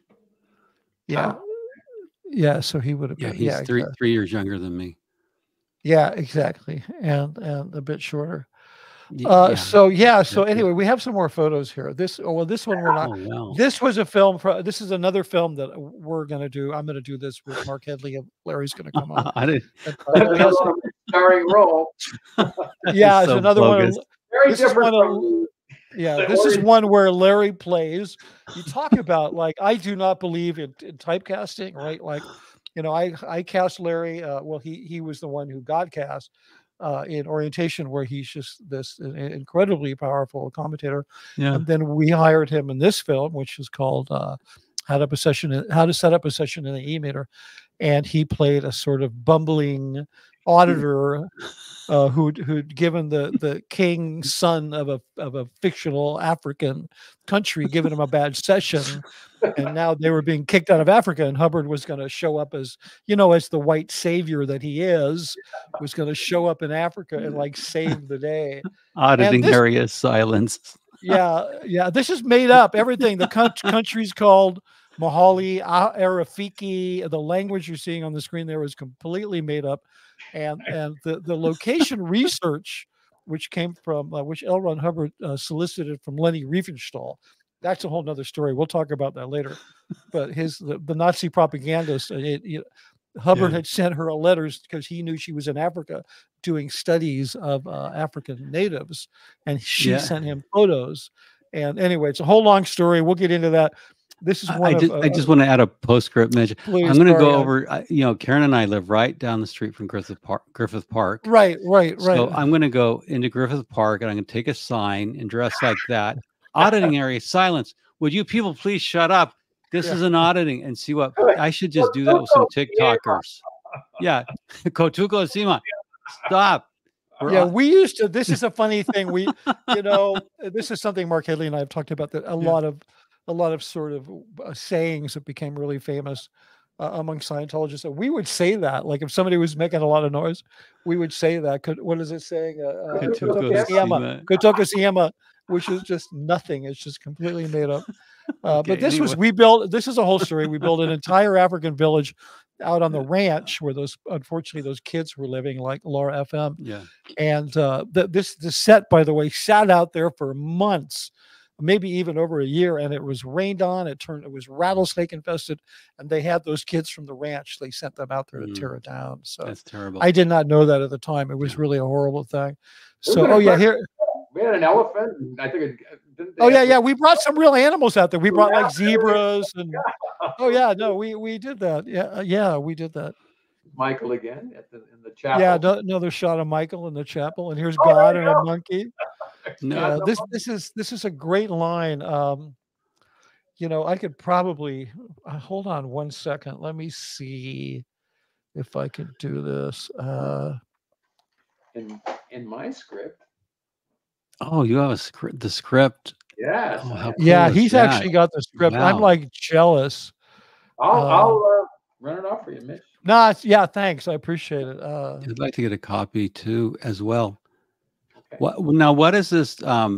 Jesus or Buddha or whoever Well, it the is with point the is, okay, monkey? so the point What- is, here's the point of the Yeah. scene. This is a deep piece of propaganda. I'm going to see if I can find it in the original film. So what Hubbard is saying is, you know, he pushed against Darwinism and he pushed against mainstream religion, and he claimed to be what's called a dualist. And a dualist is somebody that believes that the reality, that the universe is made up of things that are seen and unseen. It's neither material and neither strictly material nor strictly spiritual. And so he's making this claim in orientation that science never disproved the existence of God.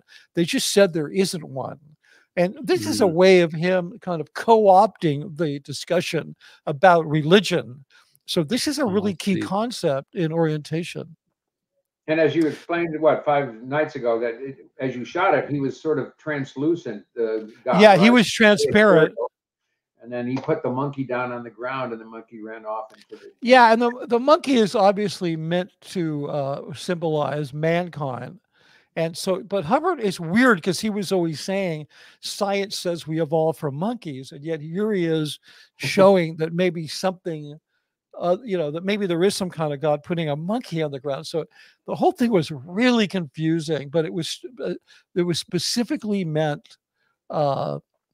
It was specifically meant to sort of co-opt this discussion about religion and existence and make Hubbard look like a you know, the guy in charge, the guy who really knew what he was talking about. Yeah. I don't know what the hell I did with the film. But you have the line there in the script, right, Larry? I do, but I wouldn't. I mean, I don't have a search function. Yeah, no, it's fine. I don't worry about it. It would be like, I don't know. I'd already made it a PDF. I could search, but I didn't. Right. Yeah, I don't know where it is. I had it somewhere and then I lost it. Oh well. So I'm not going to be able to play it. But let's move on here. Okay, so for any of you Sterling Tompkins fans, that would be Sterling right center frame, being an extra on the set. You know, Sterling and I have talked about how, you know, for staff, SeaWorks staff at the international base at Gold, the best place to be was on a film set because nobody could mess with you. You know, nobody's going to rip you out of there and send you to ethics. You could have this whole day of just, you know, your only job was to sit there and like look good at this. Anyway, I was in a lot of films with Sterling, and there you are. I just want to point out, to jump in, you can see the marks down on the floor. Right. And so to block it out, how long did it take? I mean, you had to block out how many scenes total? And, you know, there's a lot of blocking out. Oh my God. Yeah, no, there were tons of them. Yeah, I mean, we would usually do a few rehearsal days to kind of work a lot of this stuff out. It doesn't take that long. I mean, I work fast. I have a very clear image of what we want. And so, yeah, it's really quick. I mean, I would have everything planned out ahead of time. I'd know where the camera was going and blah, blah, blah. So they just hit their marks, do the scene, and you're done. Yeah. And then when, you know, when we weren't, I mean, the sound people up there were just so picky about everything, but in a longer shot, when we're seeing their feet, they would just paste felt onto the bottom of their shoes. And then, when we were close up, they would put down sound blankets and put their marks on them. Mitch, did you have to shoot this in clear sound? Which was absolutely. I mean, L. Ron absolutely. Hubbard. You know, just to interject, L. Ron Hubbard had a clear sound technology, and David Miscavige has a vanity patent for a microphone. So this was shot in clear sound. Yeah, this was shot in clear sound, and that clear sound is the sound technology. It's not a bad type of sound technology. I mean, it uses a bunch of extra circuits and filters to kind of make sound a little bit cleaner. You don't need it to be that clean because you're going to mix it and do all kinds. You know, all sound in a movie, it's incredible. It gets recorded really clean and then it all gets dirtied up. Okay, so it's kind of a funny thing, but the problem with clear sound is it's a gigantic rig. It's like half the size of a refrigerator. And Miscavige tried to get Hollywood via Tom Cruise to adopt this thing. I think they used it on Clear and Far and Away, the Tom Cruise film. Tom got the production company. Did you ever hear about this, Jeffrey?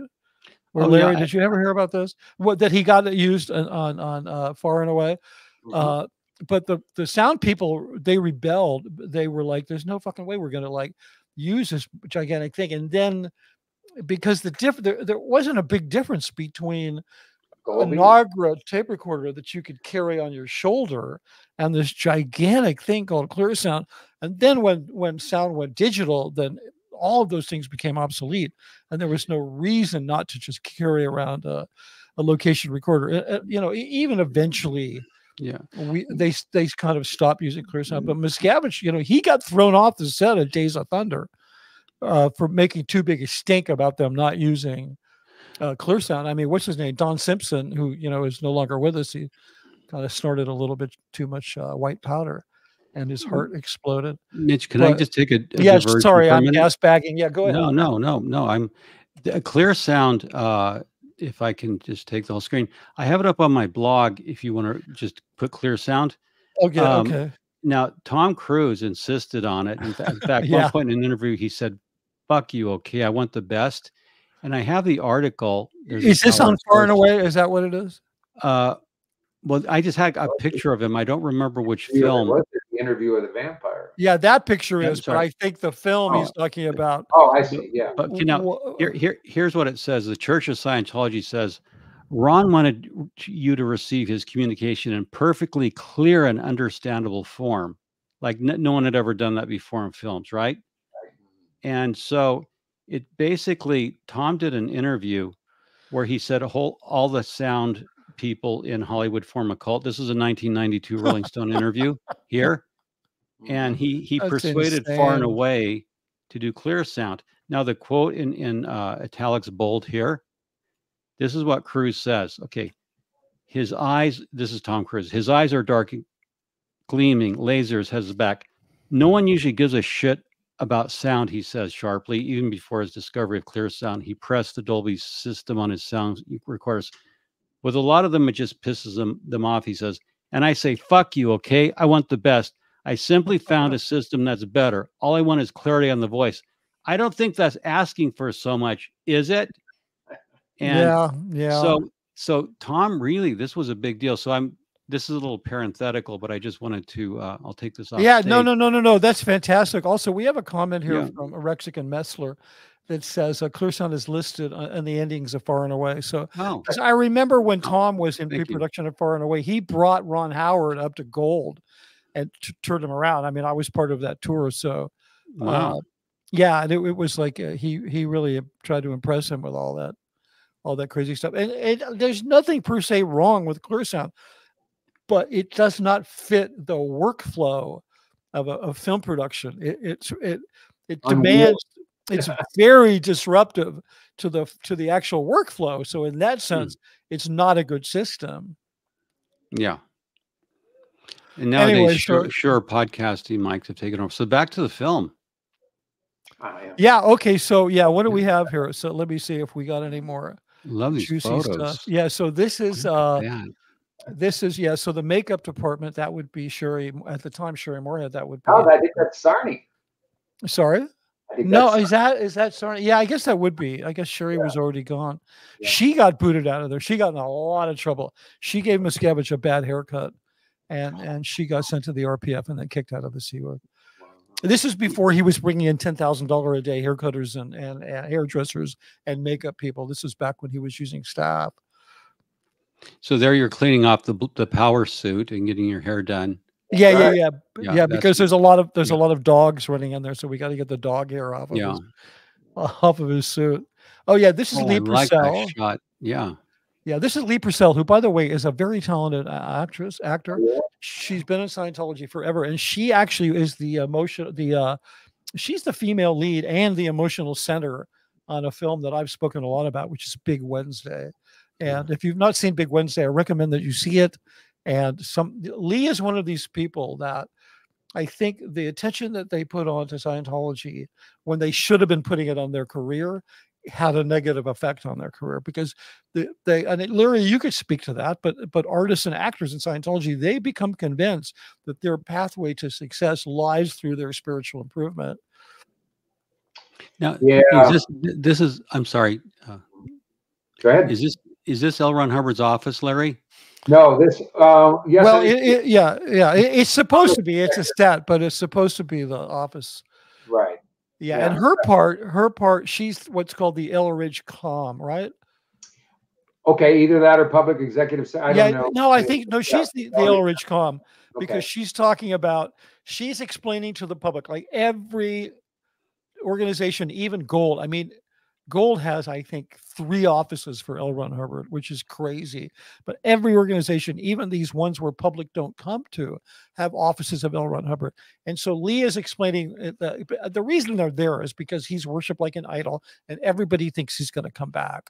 And like genuinely, but what Lee is saying, well, the reason we have an office for L. Ron Hubbard is to show that we are true to the works and the whatever, that this organization stays true to the works of L. Ron Hubbard, which doesn't really explain, well, we didn't show it in this film, but it doesn't really explain why they have an ashtray and a pack of Camels on the desk, but and they have a glass of water with like saran wrap over it, but it's pretty crazy. Speaking of. Yeah. So that's Sleeper Cell. Anything else? Anybody? Okay, so we have I think that's pretty much it on the photos. I think Larry, I think I covered them all, didn't I? Yeah, I did. Yeah, I think you did. Yeah. By the way, the pictures that we're looking at were beautiful stills that were gifted to me by David Miscavige in a gorgeous hardcover rosewood wood photo album with all these pictures in, and it had a little plaque on the front that said "Orientation, Larry Anderson." It was very nice. Wow. So I pulled all these out and scanned them so we could look at them today. They were an actual gift from DM. Yeah, they're beautiful shots. Thank you, Larry. Yeah, for sure. I was so thrilled to see these. I was like, oh my God. Let me just take this out. Okay, there we are. Okay, good. So I think we does anybody have anything else? This is can I go ahead, Larry? Addendum to the last speech. When you mentioned we'd shot it twice, that studio where when you watch the film and you're seeing that speech, it was shot in Hollywood, as Mitch said, just off Santa Monica Boulevard near the unemployment office. But prior to that, a few months earlier, we shot it at another studio up near in Sylmar. Really like a shithole. There was, and it was not a very posh or. So apparently we spent all of the time shooting this once prior with all of the same, extras going in. We didn't have those big doors with the timing and all of that, but we thought we got it. We nailed it, and it looked good. But I mean, it was good from all aspects, except that it didn't pass the David Miscavige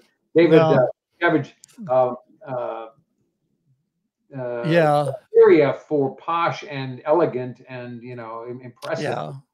Got to build a new set somewhere else and do it all over again. So. Yeah, it was pretty crazy. It was pretty crazy. Burn some more film. Yeah, I had completely forgotten about that. I think I had buried that because it was so traumatic. The fact that we had to do it again. That studio, by the way, that was one of our main studios that we rented while they were building the castle. It was out, near Sylmar, and it was.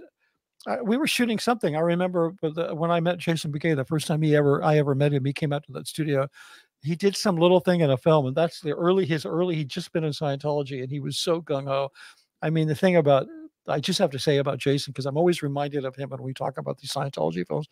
It's the one thing nobody could ever accuse Jason of, was being like half in or a dilettante.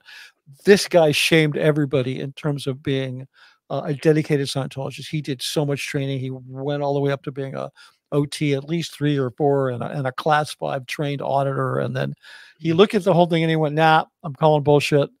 So, that's something about, nobody can say, well, he was like a half-in Scientologist. Yeah, sure. Yeah. In fact, when I was at an audition at a studio in Hollywood for something, and I saw, this was after Jason had left, and I was then contemplating leaving. And so I saw him at the audition. I think we were auditioning for the same part or whatever it was. And he said, "Lair, how you doing?" And we had since been on the Free Ones together when he was in, and Right. friends shot many films with Mitch together. And I said, "Gee, Jason, he's wondering how I was going to react because he's out. Right. He knows I'm in." So he says, "How are you, Larry?" And I said, "Well, not so good, Jason." So he said, "What do you mean?" I think I'm getting about ready to do a Jason Begay here in Bale. He said, "So tell me about it." So we walked out of the audition, walked across the street, and he said, "Well, what are you waiting for?" And I said, "Well, I got to sort it all out in my head." He says, "Let's call right now. Let's go call him. Let's call New York right now." And I said, what do you mean?" He says, "No, come on. Let's get in the car. We'll drive over to Headley's house. We'll get on the phone and we'll call and tell him you're leaving." And I said, "Okay." That's amazing. It's a great story. Yeah, bless his heart. Jason dials the number and says, "Yeah, I want to talk to whoever it was." And he says, "This is Jason." And they said, "What are you doing calling?" He says, "Wait a minute, I'm here with Larry Anderson." He wants, and he hands me the phone. And it's like, "I guess I'm leaving." So that was exactly. He just built the fire on me to make to actually move and take action. So he was a great guy. Yeah. He is. I would love to have him on, but I think he's with his commitments with NBC, I don't think those would work very well. Well, send a link to this video if you've got. I don't have his email anymore because I don't even know. I'm sure. I know. I know some people who have talked to him. We tried to get him to come on, but I just I could imagine Jason doing that, Larry. Like, just do it now. Yeah, what are you waiting for? I mean, Jason. What are you gonna do about it? You got, I mean, I mean, some of the best. Jason was one of the funniest people that I ever met in terms of telling stories. He was just. And just to interject to anyone under the radar lurking, there's no time like right now today to call and resign. Yeah. Even if you're worried about your job and your relatives, all of that is you're just forestalling the inevitable. Like I realized, I didn't speak up for a year and a half because there's people at Gold that I really care about, Series members. And I thought, do I really want to go out and spit in their ice cream? And then I thought, well, wait a minute, being silent, it only helps the abuser. It never helps the abused. So, exactly. 1, 2, 3. What are you waiting for? Yeah, exactly. Amazing. Exactly. Anyway, it's been great fun. Thanks for having me. Yeah. So listen, I got a few questions here. I just want to run through these real quick. Can we see some of the film, Mitch? Are we going to see any of the film? Yeah, we can. I just want to see a few little things for old times. Yeah, hold on. I'm trying to find it. I did this horrible thing. I'm usually incredibly well organized. Do you have a copy of the? It says add to stage. Oh, on the film? Yeah, if you look at the below, we have a bunch of it's on the right. Oh, is it on there? Is it on yeah, there? I can add it. But I think that's. Oh yeah. Yeah, there you go. Yeah, but I think here I'm going to turn down the sound a little. Yeah. I think this is just the opening. It's just the intro. Oh, okay. Didn't know. It's not. Well, for people who haven't seen it,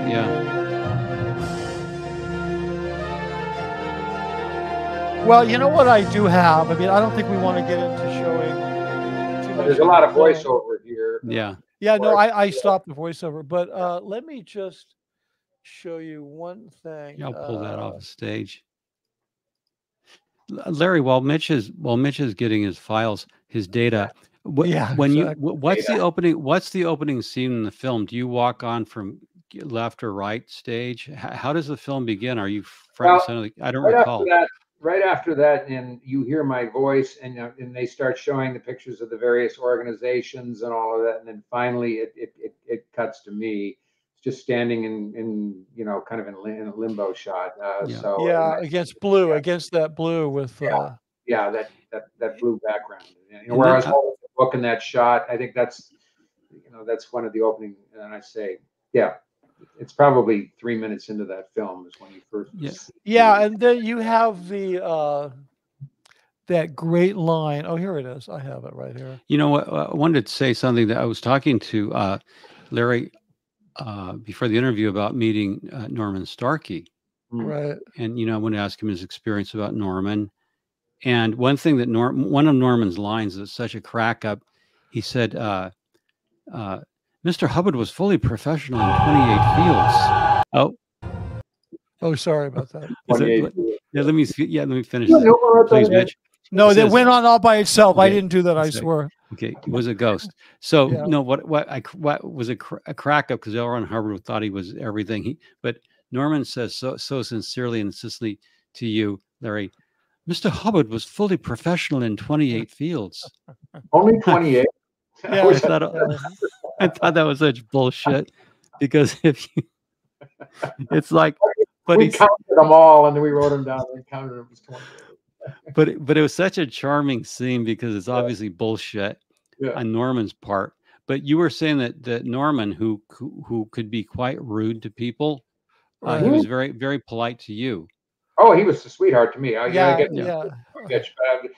sure he had the capability of being, a hard ass, but of course, we were working together, and he was just excited about being. He was really sweet. He had told some fun jokes. Yeah, he had a little dirty. Yeah, hey, I found the film. Oh wow! Here, let me do this here. But I'm going to turn the sound down. I'm going to turn. Can you hear the sound just a little? Yeah. Oh yeah, that's fine. Okay, so here we are. Here's the asteroid belt. It's a very crappy. And this is scary and dark. Yeah. So now this is your life. It's very chaotic. You're lost in the dark. You're going to die any second. This is basically what Hubbard is saying to you. Like, this is your life right now. And then all of a sudden, whoa, this is where you want to be. This is where Scientology is. Yeah, TGI. Prison planet. Yeah.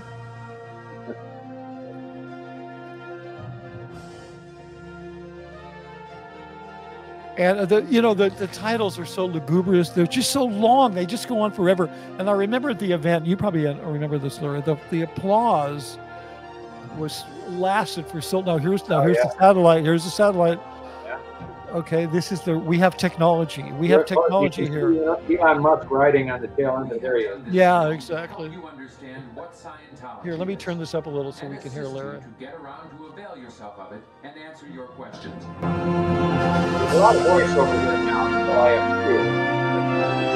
Right. This is Flag in Florida. Now here we start with the highest level Scientology services.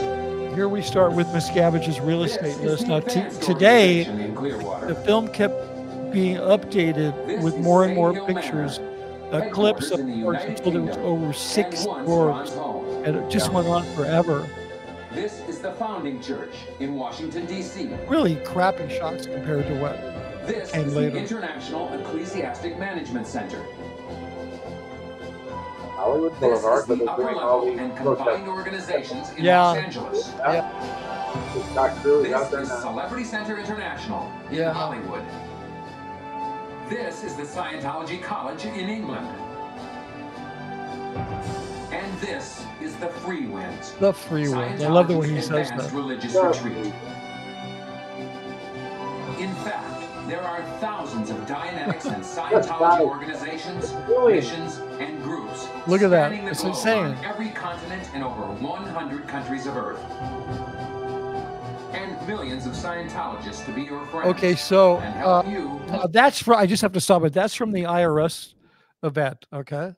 Oh yeah, the war is over. Yourself and others.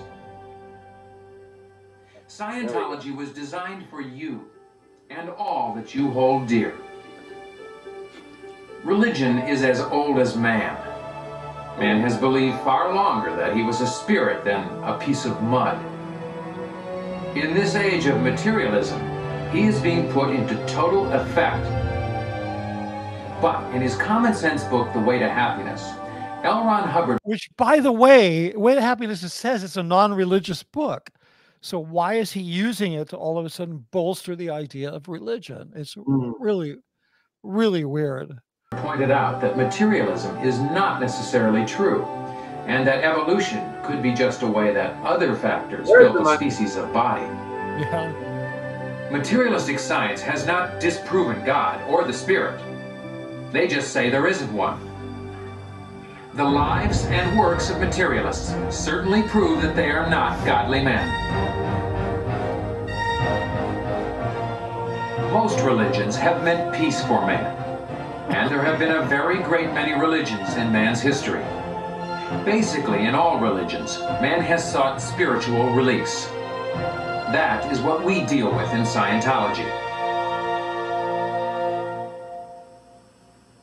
Since Scientology is relatively new, you may hear the question asked, is Scientology a bona fide religion?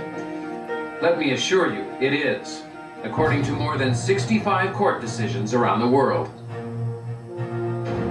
The conclusion that the Church of Scientology, is a religious institution. Okay, I think that's a good place to stop. Jeffrey, we lost Jeffrey. He'll be back in a second.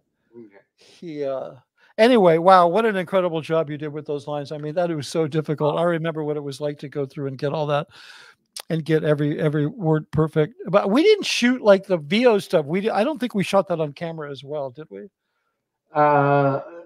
No. Well, yeah, some stuff we did. But you mean like this here where I'm doing? Yeah, this? we would just keep shooting. I think we just did it without the camera and just with the mic. Can you pop me back on? Yeah, there we go. I was going to say for some of the people who, shoot, I lost my thought about. Oh yeah, the reason that all looks funny with the camera is none of the films in Scientology could ever leave an organization. There was no way access to them, but some these don't like crashed the orientation or the film room one day and brought his probably at that time his flip phone with him. Yeah. And that's why you see it kind of moving around a little bit. But it's really the only thing. One guy got this thing out and uploaded it, and of course it kept getting copied by other people because I'm sure the church. Yeah, you know they changed the whole system. It's no longer at Gold. It's called the Systems Department is now at, I believe it's at the Dissemination Center in East Los Angeles, and that's where they deploy all of these files and all of the video systems. And basically, they send these gold reps to the organizations with a hard drive, an encrypted hard drive, and then they go to the organization and they load it on the hard drive of the organization. Nobody in the organization on the local church level, what I call retail Scientology, has access to these hard drives. They're like Mission Impossible. Like if you opened one up, it would probably burst into flames, right? But you know, at some point, somebody hopefully is going to leave. I mean, I had all that stuff. At Gold, I had a bunch of these films on a USB stick, but you know, I was gone and then went, oh shit, I should have taken that with me. The films that I hope leak more than anything is the confidential films, the OT films, because nobody. Oh, hold on, we got to see this real quick. Hold on, this is great. This is precious. Hold on. He's God. Yeah, he's God. Check this out. Yeah, look at that. Wealth of information and will answer many of your questions. It also contains copies of paintings which sketch the life of L. Ron Hubbard, the founder of Dianetics and Scientology. Like Siddhartha Gautama, the Buddha, L. Ron Hubbard has always stated that he is just a man.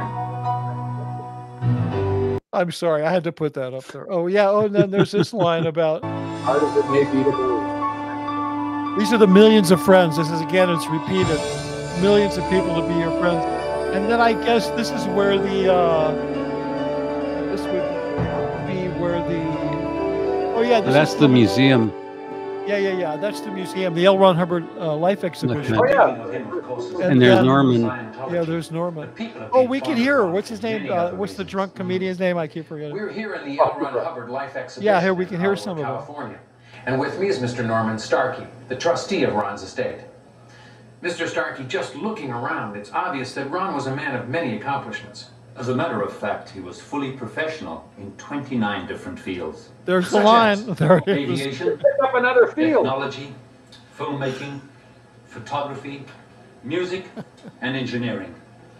He was also a master mariner, licensed to captain any ship on any ocean, and a world-class explorer. But first and foremost, of course, he was a writer. These magazines, I take it, contain some of his early stories? All of those that you see here, all through the 30s and 40s, these were the form of entertainment. and with several million readers monthly, L. Ron Hubbard was virtually a household name. I see that he wrote in many different genres. Adventure, mystery, western, detective, spy, science fiction, fantasy, and even romance. Incidentally, Ron also wrote under more than 20 pen names, so any single issue could carry 3 or 4 of his stories. He also wrote for Hollywood, didn't he? Oh yes. Here's an example. I'm sorry. Back in 1938, he wrote this 15-part series for Columbia Pictures. It was actually their most successful at the time. Uh-huh. Yeah, okay, no, that's just a bunch of BS because he wrote one really stupid book called Treasure of the Sierra, Treasure of the Secret of Treasure Island. Hollywood bought that, and they serialized it into a bunch of episodes. So there's no metric by which you can say a serial was successful, because nobody went to the movies to see the serial; they went to see the A film. You know, back then you had a feature film, which is why we use the word feature. Then you had a B movie, which is why we use the word B movie, because that was B up there. And then you had a serial, and you had a cartoon. And when people went to the movies, they went there for the afternoon. They went there at 1 and they stayed until the sun went down because it was hot, and only the theaters had air conditioning. I mean, that's the history of the movie business. So they had these really tacky fillers that were like Mexican wrestling, you know, like Buck Rogers is the only one I think anybody ever heard of. So Hubbard contributed to one of these things, and then all of a sudden it's the most successful serial in history. There's no way to measure that because everybody's buying their ticket to see Gone with the Wind. They're not buying their ticket to see Treasure of the Secret.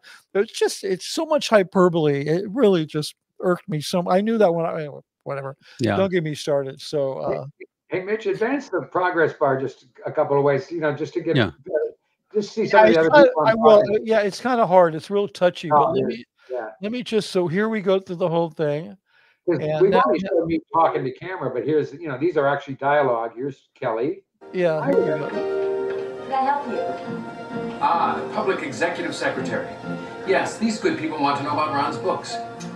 Source material. So the public executive secretary would be the person like the test center in Hollywood that's under siege by the TikTokers. The person over that whole area would be her job. They're very popular. Yes, I told them that. They're here to find answers. Well, that's what Ron's materials contain, the answers. Man's been looking for them for an eternity, and there they are. Riches. That's a lot of titles. Ron wrote about 275 books and pamphlets on Dianetics and Scientology, all of them bestsellers. Over 65 million copies sold in all. Could you tell us where Dianetics fits in? Dianetics burst upon the world and reformed the field of mental science. Book 1 summarizes Ron's researches prior to 1950, and even now, decades later, it tops the list. This is the first time in publishing history that a book has continued for years to be a bestseller. Is Dianetics outmoded then? Oh no. Ron modernized it in 1968, and in the late 70s, developed. Okay, so you got to hand it to me for the blocking. The blocking is the difference then between Dianetics it is amazing. and Scientology? Ron clarified that, and I have the issue right here. Very good. Dianetics is further redefined as what the soul. Mitch, how many cameras do you have going to shoot the scene? Just one. It's the study and I didn't do multi-camera shoots on film.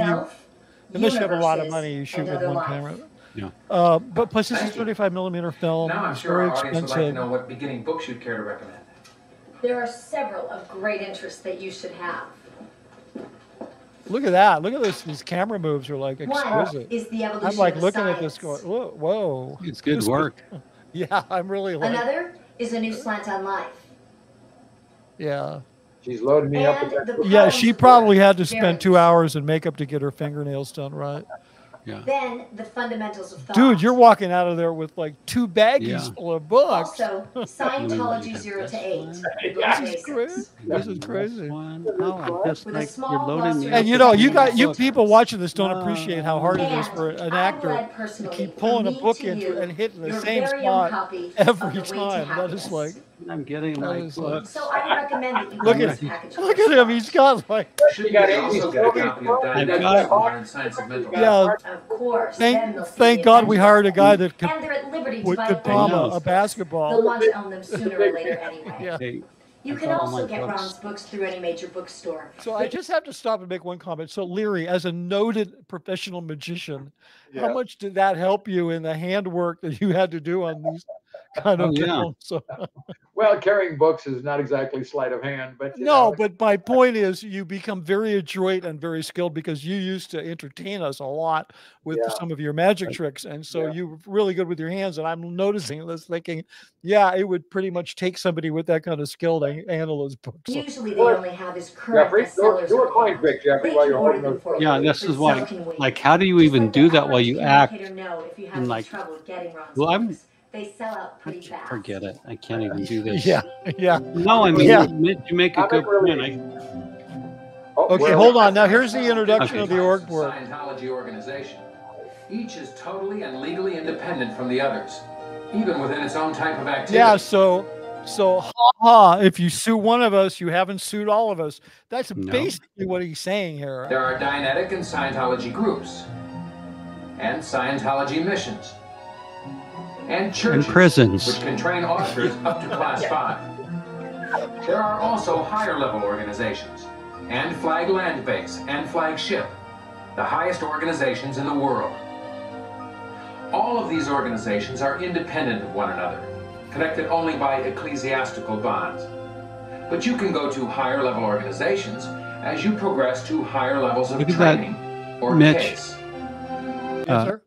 I have to say, Larry, you have flawless Vanna White-like handwork. Yes. Yeah. Well, that's the Yeah. magic. Now, there's the magic stuff because when I you're mean, on stage that's- with magic, there's that's- a lot of watch. Yeah. You know, I and mean, there's it's all this perfect, stuff. perfect hand movement. Yeah. Yeah, and it has to line up with something, and it doesn't always line up with the thing. No, that you these think it shots was. are very good. They're very seamless. Heavenly music. Now I'm going to give you some tips on how to get around in an organization, normally referred to as the org. It's usually a friendly place. Here you can often find Now, what did he mean by usually a friendly place? Like, Except for those rare times when it's not. yeah, so when people are screaming at one another and locking Except each for other the in sec basements. checks, the sec checks and the beatings, they're Right. usually new friendly. friends to share your interests in life. See, this is the fun stuff. Yeah, In a yeah. big org, there's usually a Department 21 called the Office of L. Ron Hubbard. Oh, by the way, David Miscavige refers to himself and has himself referred to as Department 21. Today, if you say in Scientology, especially like if you're up at Ant or a higher level org, and you say, "Oh well, I got some traffic from Department 21," that means from Miscavige. So he has replaced that office. Source, yeah, that's. Oh, and here's Lee Purcell. I see that you have a very nice office here for Ron. I love that. Yes, indeed. Tell me, why is that? Well, when he was executive director, he traveled a lot. So he had an office in each org. Now all churches of Scientology have an office for Ron. It is a symbol that we are on source. That is true to his writings and ideals. So, how does your post fit in? As the LRH communicator, it is my job to ensure that this organization stays on source. So, L. Ron Hubbard had communicators. Oh yes, all over the world. Our post titles originated before Ron resigned as executive director in 1966, and we're proud to carry them forward as a tradition. I see. And after he resigned? Ron continued his research and writing. Right. Others formed these organizations. Executives and staff run them. We bought him time so he could research and write. Mitch, could you That's how pause? he could get these done. Yeah, absolutely. I'm sorry. I was reading a Yeah. comment. I think Liz Gale's, thank you, Liz. I think her comment is so important. Mandatory viewing of this video turned a lot of new people off right away. Right. And I think that's an important point because this is one of those make break things. And I've said before in my writings that there's a culling mechanism in Scientology. They want to cull out people. So illegal pre-clears, if you've had security clearances, journalist, if you're a police officer, you cannot go in. And I think this is a culling mechanism because some people will leave immediately. Like, this is just too freaky for me, and they'll leave. And so I'm glad that Liz Gale weighed in, because I think that is important as part of the culling mechanism. Now, when you get the contract, they start locking you in, and I think it's purposely designed to exit people who would be potential trouble sources, open-minded, all those other things. So I appreciate the comment, Liz. Thank you. Yeah, I mean, this was, if I can add to that, this was an openly discussed thing. That really, people, oh yeah, it was mentioned, talked about. I mean, the people that were going to walk out, we don't want them. Yep. So Liz is right about that. It's not even funny. L. Ron Hubbard wrote, "If people are going to leave, let them leave right away. Otherwise, consider that they're enrolled for the duration of the universe along with the rest of us. When Miss Patty Cake comes in, let you know we're going to turn that into a hard fixed glare." Right. So yeah, this is part of the culling. Yeah. That was keeping Scientology working. You were just KSW, bro. KSW, yeah. Right. Yeah. Right. Yeah. Okay. This just as a little bit of inside dope, a little trivia. Aaron Smith Levin's wife was that's what she did. She was LRH Com when they were in the Sea Org. Yes. Yeah, I think she was LRH Com for all of PAC. The word founder means originator or author. I see. If I'm wrong, Aaron, Then shoot me an email. I'll correct that. Ron gave the copyrights of all his writings to a special Church of Scientology. Yeah, hold on. I have to put this one up from Gail. She also said, that she at the time, I can't see it, but hey, Jeffrey, read this because my video controls are covering up the. Okay, yeah, it says yes. Hold on. Yes, I was PES. That's public exec. That's what the bookstore officer was. Yeah. So Liz Gale writes, yes, I was what is it again? It says, okay, I can see it here. It says, yes, I was PES at the time, and I knew it was a culling method, but dang, it really worked. Yeah. Wow, that is a great observation. We snagged a lot of people. It called everybody right. Liz, could you put in to guarantee the materials of Dynex? Go ahead. Oh, just a question to Liz. Liz, could you put in what % of people left? I would like to know in your observation, what did you see? Yeah, that's really interesting. Really glad to have you, Liz, here. Liz, thanks for dropping by. I'm going to continue. Scientology would never be exploited by any one individual, but are available. Whoa, hold on. Did you hear that? Would never be exploited by any one individual. And yet all of Scientology has been taken over by one individual. Crazy. Never altered. He established the Religious Technology Center and gave to it the trade and service marks of Dianetics and Scientology. This means that... No, that's not actually true. He gave those to the Church of Spiritual Technology.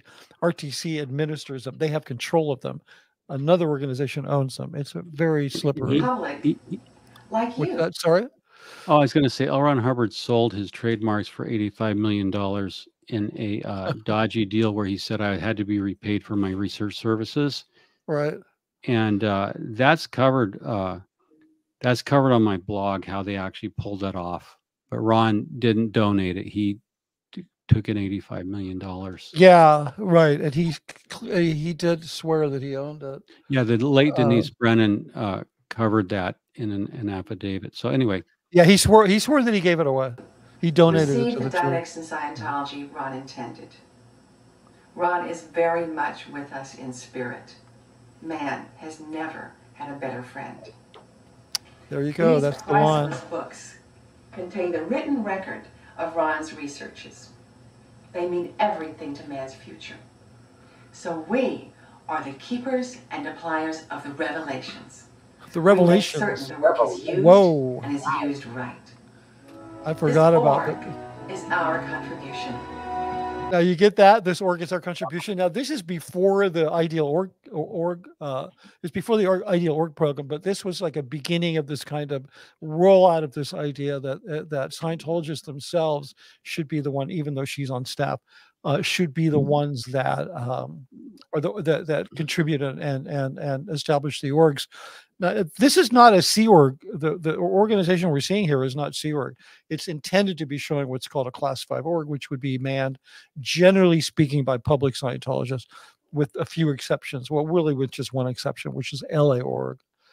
But Jeffrey, that's something you could probably speak about because he's Miscavige set that up so he could pilot the Chase Wave scandal.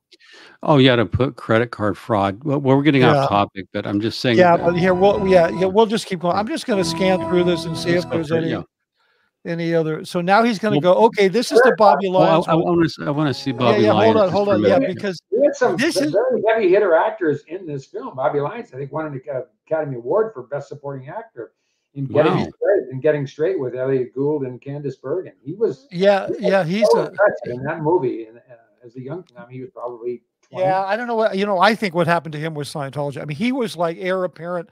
There was a couple of guys who were heir apparent to James Dean, and he was one of them. The other one was Michael Parks. I mean, after James Dean died, you had these two young actors. They're about the same age, Michael Parks and Bobby Lyons, and they were both kind of filling that slot for casting directors and filmmakers that had been vacated by James Dean. And so anyway, and Bobby was, he taught a class. I mean, he was the other guy. Yeah, he taught a lot of really good actors. So he has an Oscar. Thank you. It's about case gain. That's what. Now these graphs are done before and after a person. Here's a little explanation of the OCA, or what we call an intensive.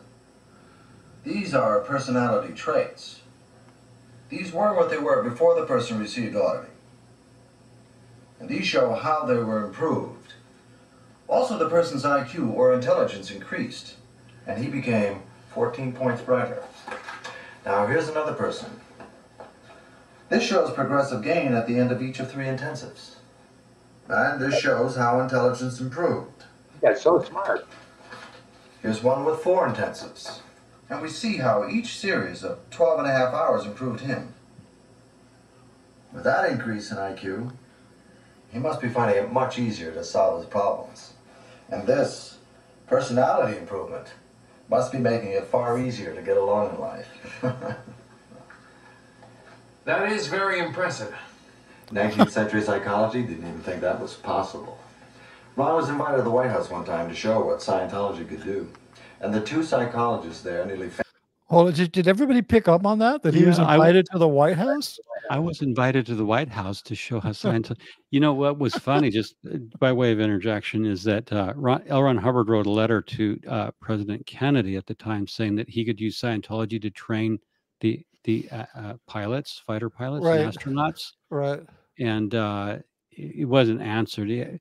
Mr. Hubbard, nuclear physicist, was insulted that JFK did not reply and take him up on his offer. And L. Ron Hubbard even offered a discount to President Kennedy on Scientology training of our military. Wow. Imagine the rudeness. He was man's best friend. I mean, I know. So anyway, Larry, during this scene, this Robert Lyons won an Oscar. So you're working with a great actor. I think he was either nominated or he won. But I'm just saying, you're working with a great actor, and this is a scene because he's the heavyweight. He's coming on as the heavyweight. Mitch, what was the intonation here? The authoritarian, or what was the sense of the scene here? Well, the sense of the scene is that the ethics department, that's the gatekeeper.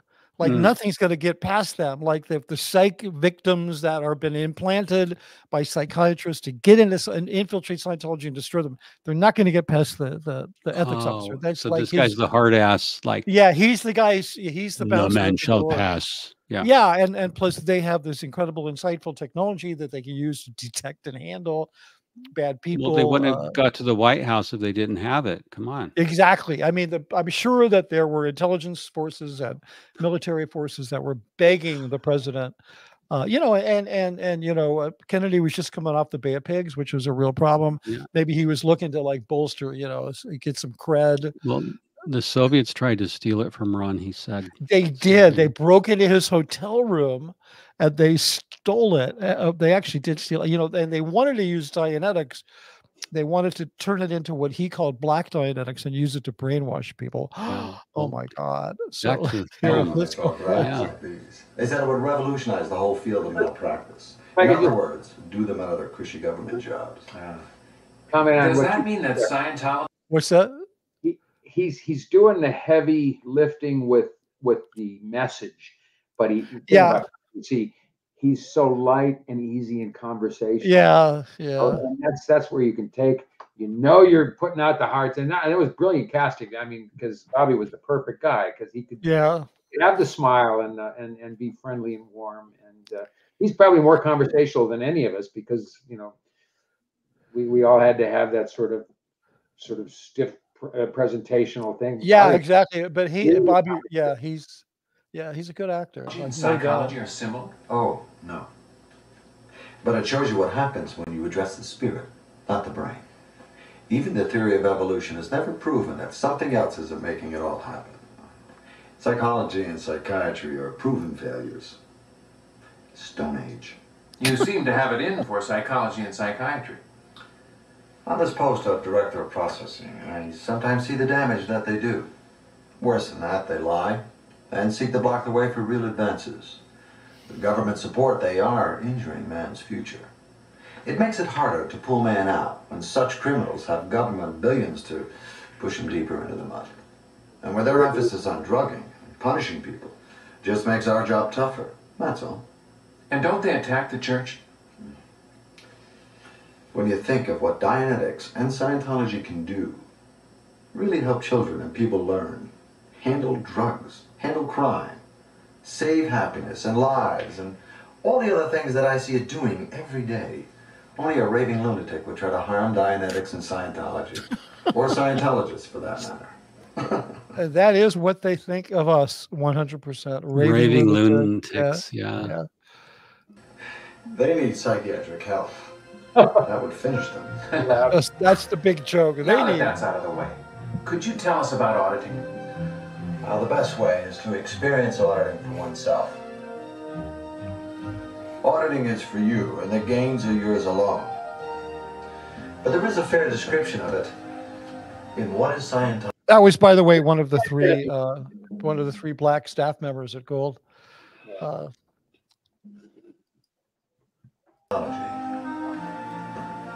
And these pages will give you some idea of a few of the ordinary uses of Scientology. Ordinary uses. As opposed to ordinary. Yeah. So here we are back at the org board, and now we're going to go to the, here's the course room. Outside school prerequisites. Do Jim these students intend to take up pastoral counseling as a profession? Some do, but others are getting trained to take advantage of student co-auditing.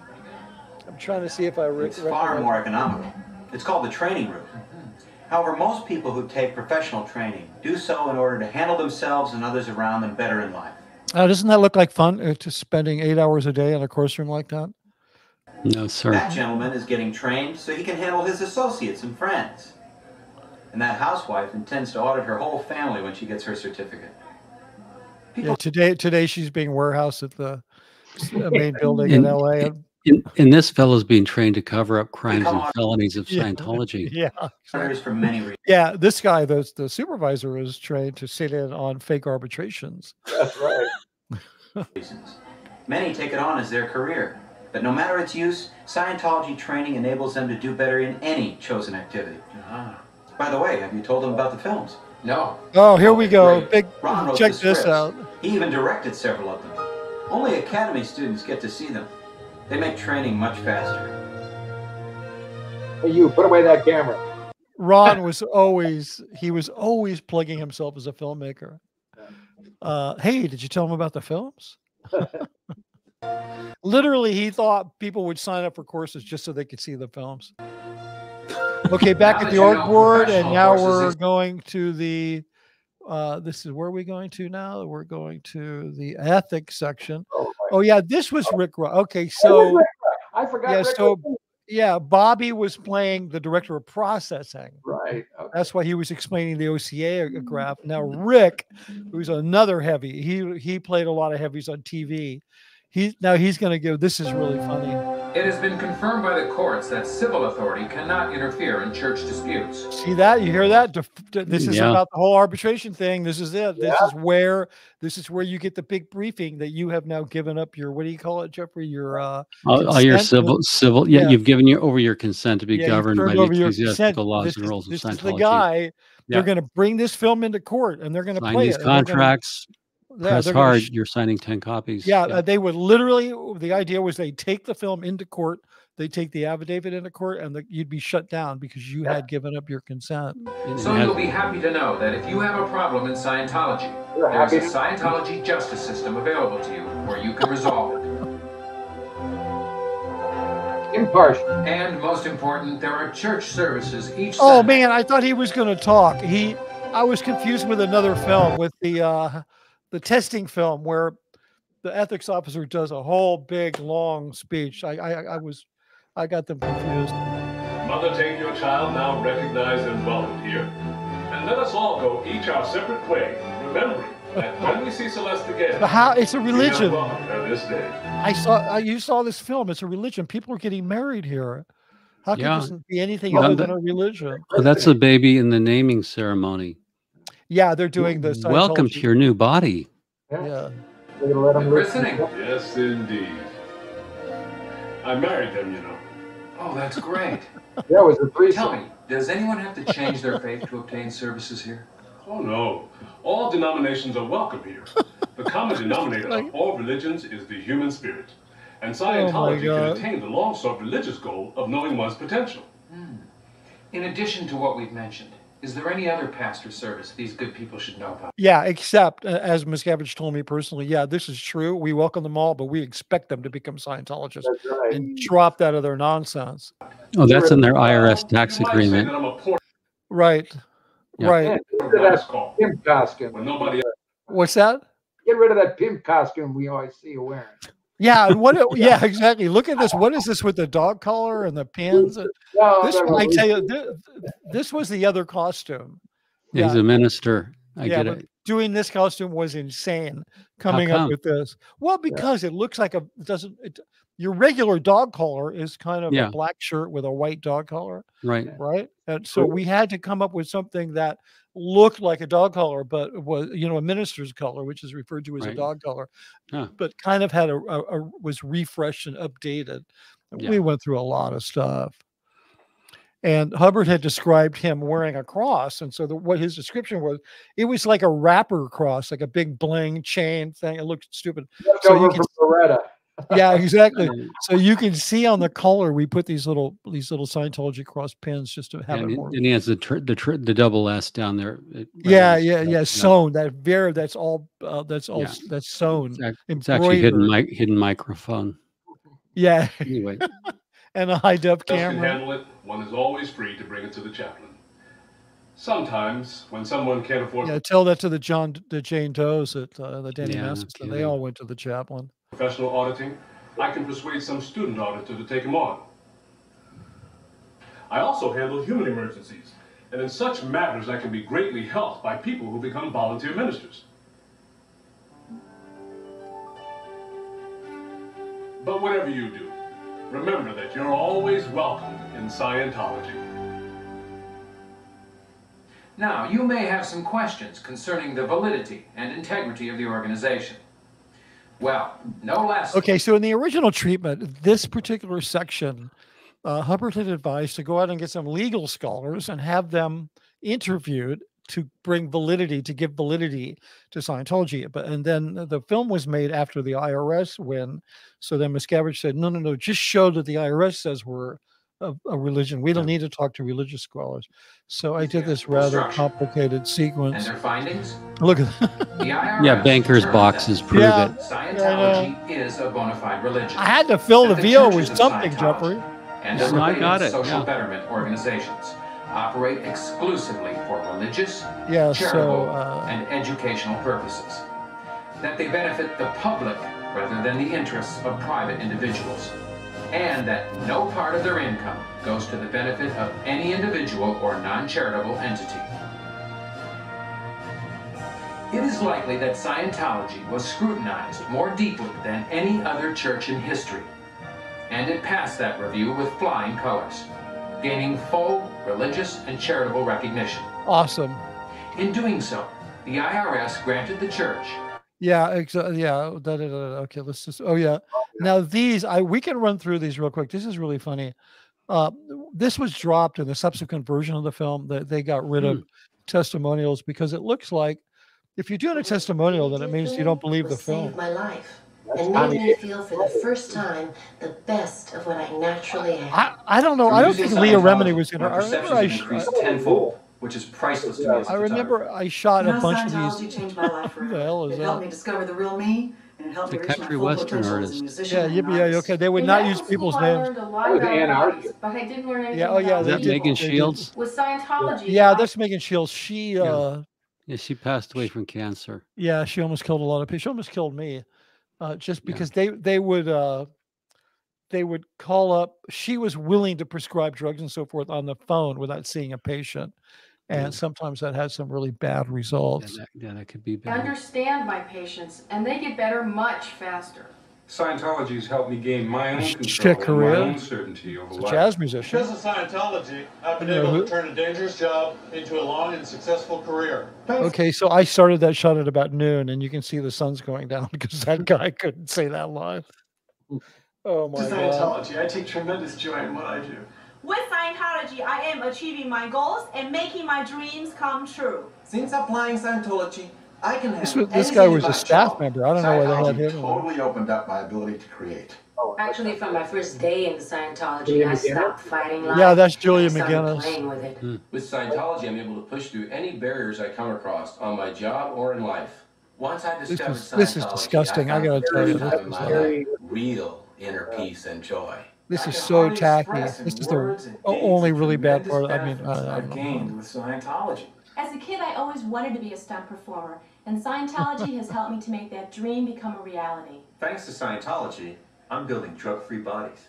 Scientology gave me the Hey. tools I needed to create my own success and happiness. Megan Park. Scientology, I was able to take a small idea and build it into a national success. Since I've been in Scientology, I am Isaac happy Hayes. as I can Yeah, be. great guy. Hey, chef underneath like you had on the other guy.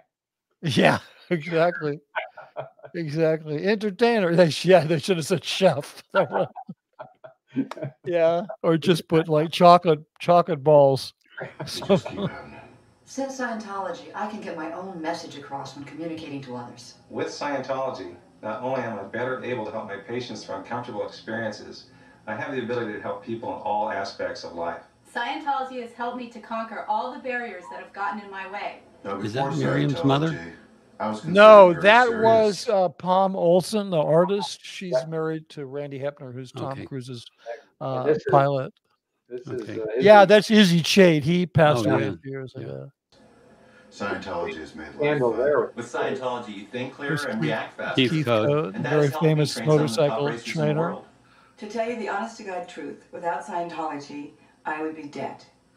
So I do personally highly And And you curse are. the Ali didn't die. With the communication skills I've gained in Later. Scientology, I know I can reach any goal I set out to achieve. That's kind of Becoming chilling. a Scientologist Yeah. is the best No, thing a I've lot of ever these done. people are gone. Scientology has increased my Yeah. ability to help students understand what This they guy say. was the headmaster of Delphi.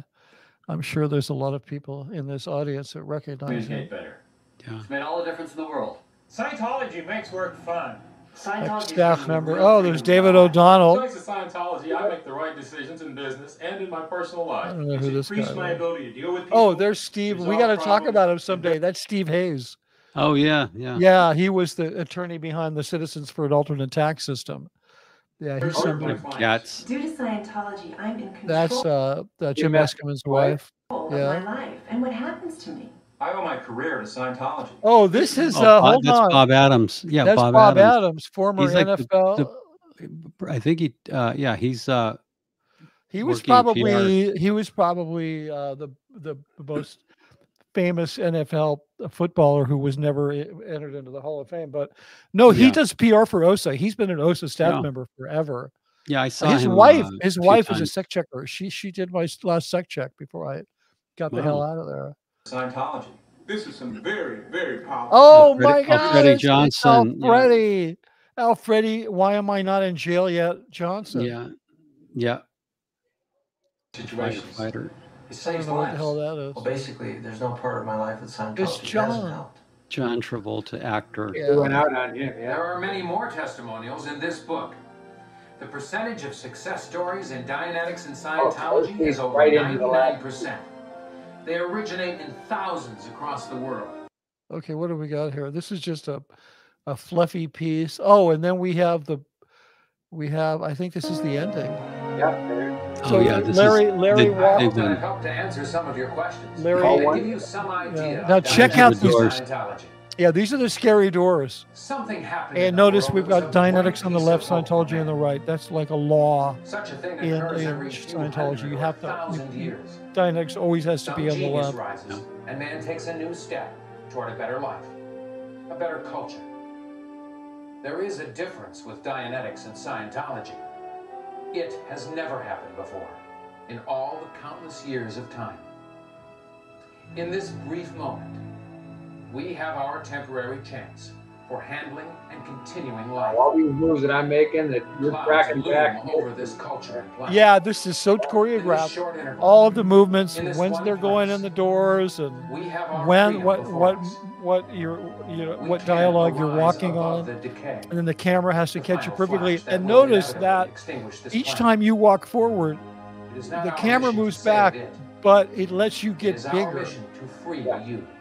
So as the thing goes, you get bigger and bigger and bigger, and then at the very end, you step into camera and do the last line and then disappear. We rehearsed this thing for, I can't even tell you how long. We could play this very low key. But one of the background people might come in and then help you a little to lead a slightly happier life. Yeah, exactly. Back. Could say that. Yeah. One of them was Sterling Tompkins for you, Sterling Tompkins fan. But that would be like offering someone a diamond and saying it was glass. Right this instant, you are at the threshold of your next trillion years. They're actually walking in. Shivering, agonized darkness. Or you will live it triumphantly in the light. The choice is yours, not ours. If you this minute say, I will, for better or for worse, go on in Scientology, you will open the door to your own future. If you say otherwise, you slam tomorrow shut in your own face. I'm sorry, but that's the way it really is. We are not making any claims for Dianetics and Scientology. It is you who, when you've experienced what can be, are the one that will make the claims. What is true for you.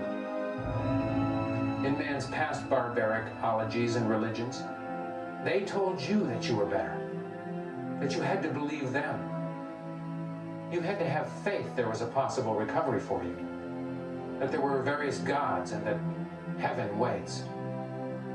And you were told by some that you were a one-life animal, and by others that hell yawned if you dared to sin. You had to believe them, or you got burned at the stake, or shot, or flunked. You don't have to believe us, or even trust us. If you work with Scientology, you will find out for yourself. What's true is what is true for you. You have a friend. He worked for half a century in a violent and often unkind world to open the gate for you. We are here to help you put yourself on the trail that leads up. If you fall off, we'll try to help put you back on. But it is up to you. It is how you use it that counts. For you are the one that counts. If you leave this room after seeing this film and walk out and never mention Scientology again, you are perfectly free to do so. It would be stupid, but you can do it. You can also dive off a bridge or blow your brains out. There it is. That is your choice. But if you don't walk out that way, if you continue with Scientology, we will be very happy with you. And you will be very happy with you. You will have proven that you are a friend of yours. We here in this org are really just doormen to the great highway found and built by Ron into a better future.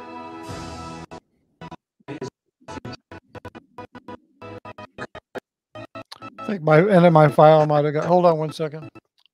Let it just catch up. You got to see the doors. Yeah, no, we'll get there. I just wanted to let the streaming. I might need to catch up. Is it buffering? I don't know what it's doing, but we'll get there. Here, then he steps out, and then oh no! No! Whoever Oh. recorded this, that's the end of the file. I never looked at the end of it. Oh, well. The doors open up and it's all glowing light and you push in. Like And, sometimes they go like this. And sometimes they yeah. go like this. Yeah, I know. Cut, go Damn. back. Will somebody please leave and Amazing. bring that film so we can actually see a high quality? So real quick, I want to, yeah. Real quick, I want to just run through some of these comments. Jeffrey, you may have starred some of them as well as my co-host. Okay, so when did Mitch lose the long hair? I started thinning out. Okay, hold on. This is from Love Food Kitchen. I started thinning on top, and I'm like, I'm not going to be that dude with the comb over. I went to my hairdresser. I don't know. It was sometime in the after this film was made, and I just said, take it all off. I'm like, bad boys age badly. I'm going to be okay. And so I really had nothing on it. Okay, this says, this is from Susan Holmes. Larry is looking very camera ready back in the day. No, yeah, wait a minute.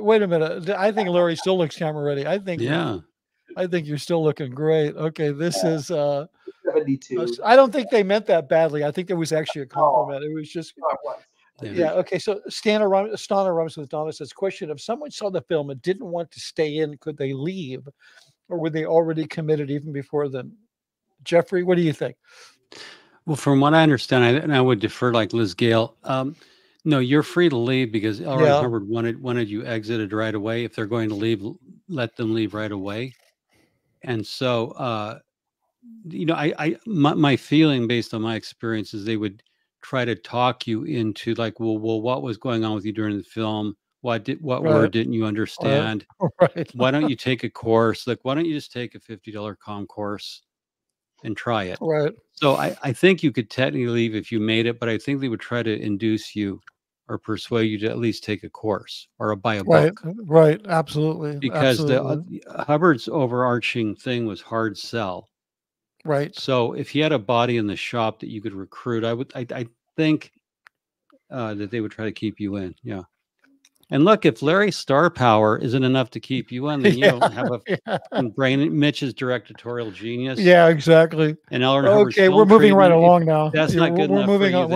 We're moving on. Leave. Okay. April in Amsterdam wants to know, I'm loving all the reminiscing, but could you please explain the jumping off a bridge and blowing your brains out? Oh, yeah. Jokes. Thank you. Okay. So, Larry, what's that?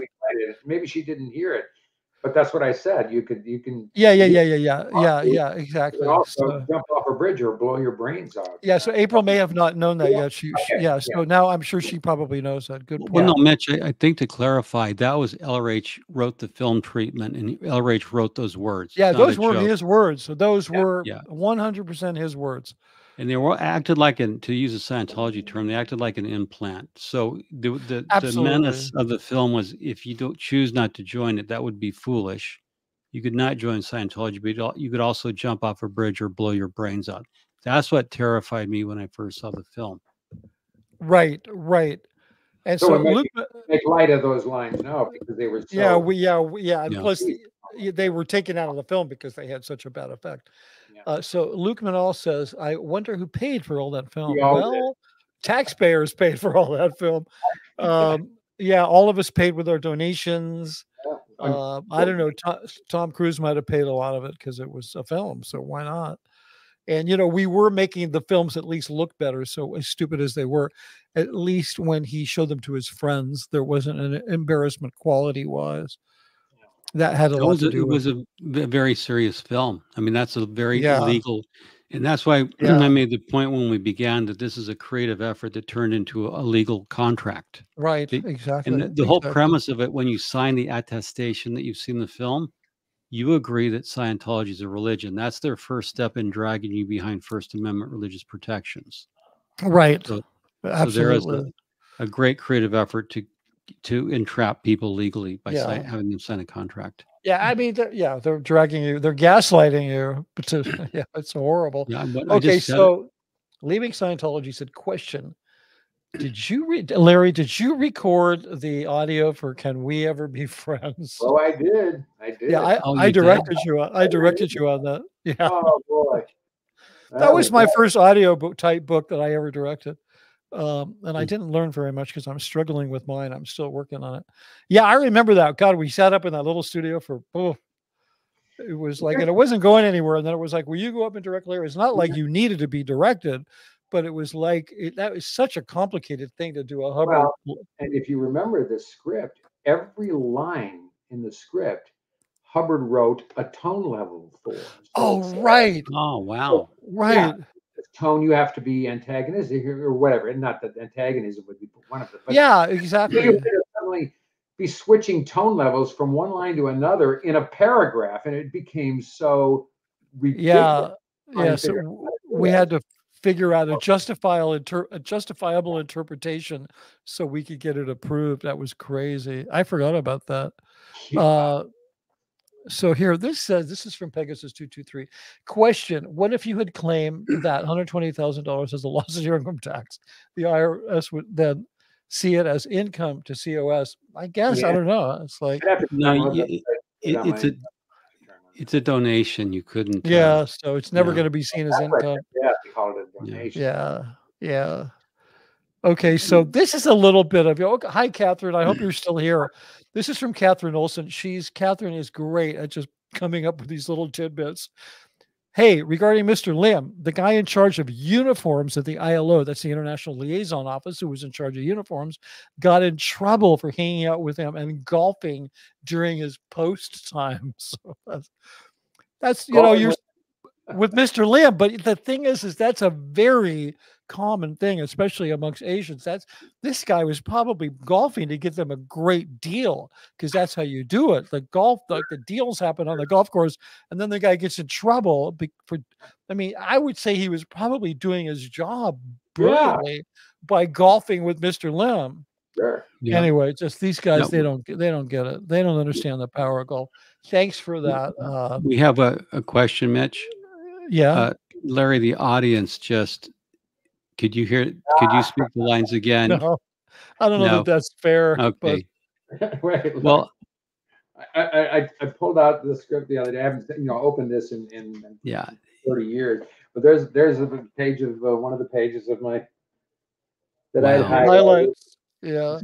Notes. So accurately, you highlight your lines, then you go, okay, and then I'd underline certain things like, here we go. But that would be like, offering someone a diamond. That would be like offering someone a diamond and saying it was glass. So I don't know if there was another word in there that I just took out, and probably Mitch went, yeah, it sounds better like that. So,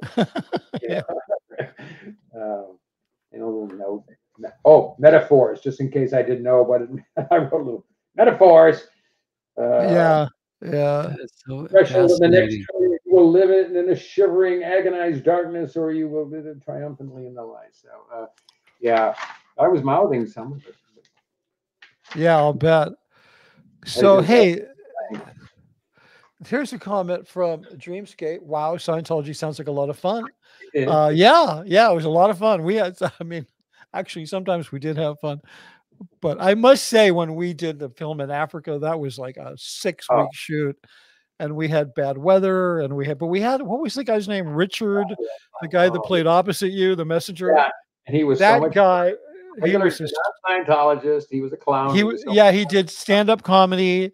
He was the weirdest guy. His parents were like New Age Christians. He grew up in a bus traveling around with his parents, giving sermons until they eventually got there. They bought a theater and they turned that into their church. And, they would make money washing windows on the weekends. I never forgot this guy. He was such a funny guy. Yeah. And he said, I called my mom up and I said, hey, the Scientologist asked me to do this film. Should I do it? And she said, yeah, there's a lot of important people who will probably see it. Yeah, go ahead, do it. So it was like, we had so much fun, the three of us, while the kids at the ranch, we're actually at the ranch. The kids at the ranch are suffering. We don't know it. And we're just having a lot of fun making this film, even though it was a lot of long days, freezing at night, just eating dust all day long. It was, shitty food, but it was also fun. Okay. Hey, thank you, April, for Amsterdam. Thanks for thank you very much. And so April says, thanks for the live stream, guys. I finally got the joke at the end of the film. We are here for that. Yeah. Yeah, happy. Yeah, a lot of people still haven't gotten that joke, unfortunately. So yeah, and that people turn. Okay, so so this is okay. This was the next one. We're almost done with the comments. This is Marla Dillard. Question. Thank you, Larry, Mitch, and Jeff. Do you have an update on your audiobook for us? Well, I'm still in the blanket for it, which means I'm still working on it. I'm finally making some really good forward progress. And I just recently did an interview with a noted TV show from another investigative show from another country.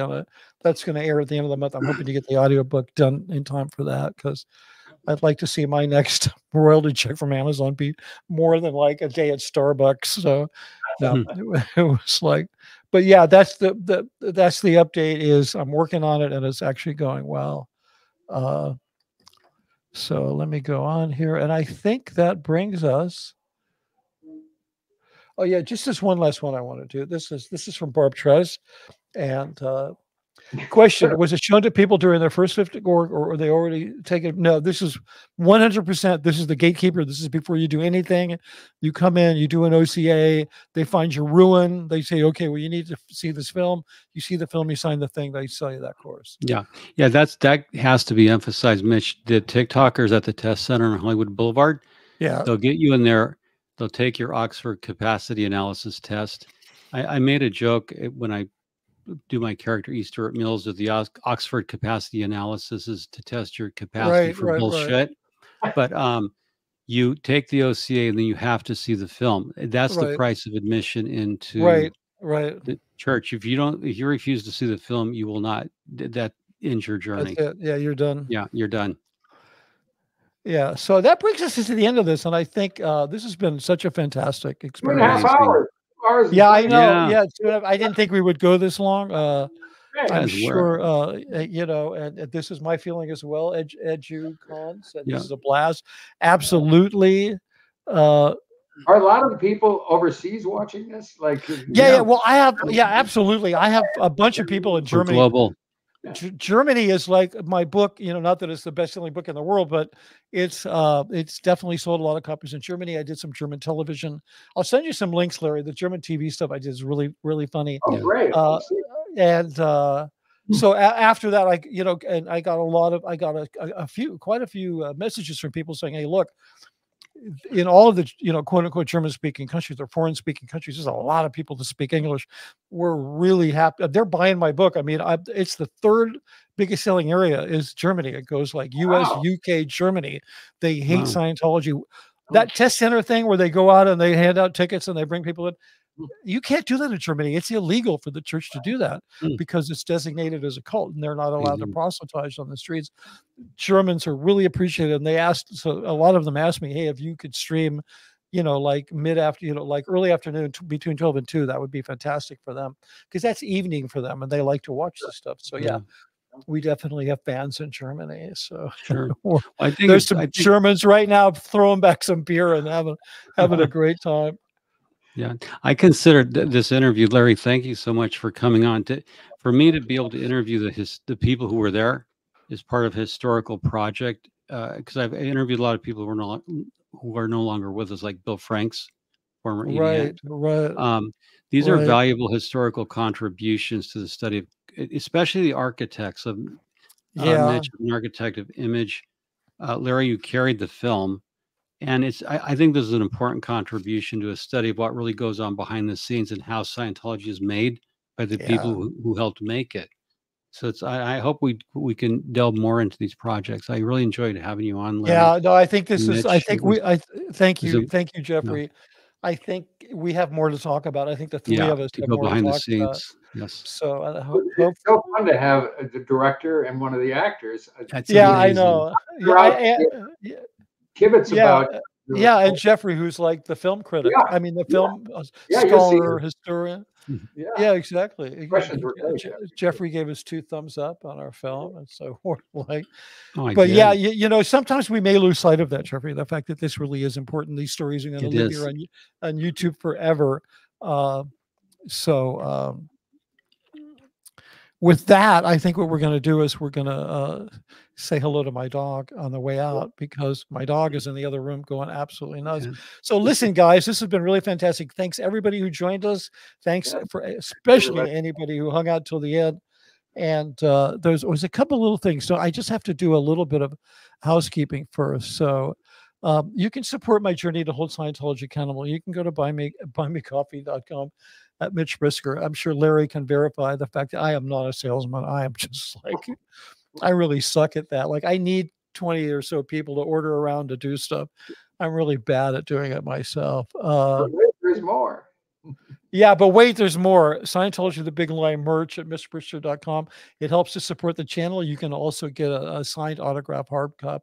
Yeah. Good book. Yeah. Thanks for the plug. And if you did subscribe to my channel, thank you very much. Also, make sure if you're not already watching this on Jeffrey's channel, I got to get a link so I can bring your channel up. But Jeffrey's at Scientology Money Project, right, Jeff? Yes. Yeah. Yep. So please, because there is, and visit his blog. There is an incredible wealth of information on his blog, and it's really funny. And I don't think a day. Funny stuff on there. Yeah, and you can contribute directly to this channel by you can PayPal me at mitchbrisker@gmail.com. And what else? I think I've done it all. So now we're going to say hi to Weston, my lovely little puppy, and I'm going to go rescue him for the other room. Great having you guys on. Thank you. All you guys who watched this till the end, I really, really appreciate it. We'll be back. Yeah. Are you going to hit Hollywood Boulevard tonight, Jeffrey? Are you going to? Is tonight a big night?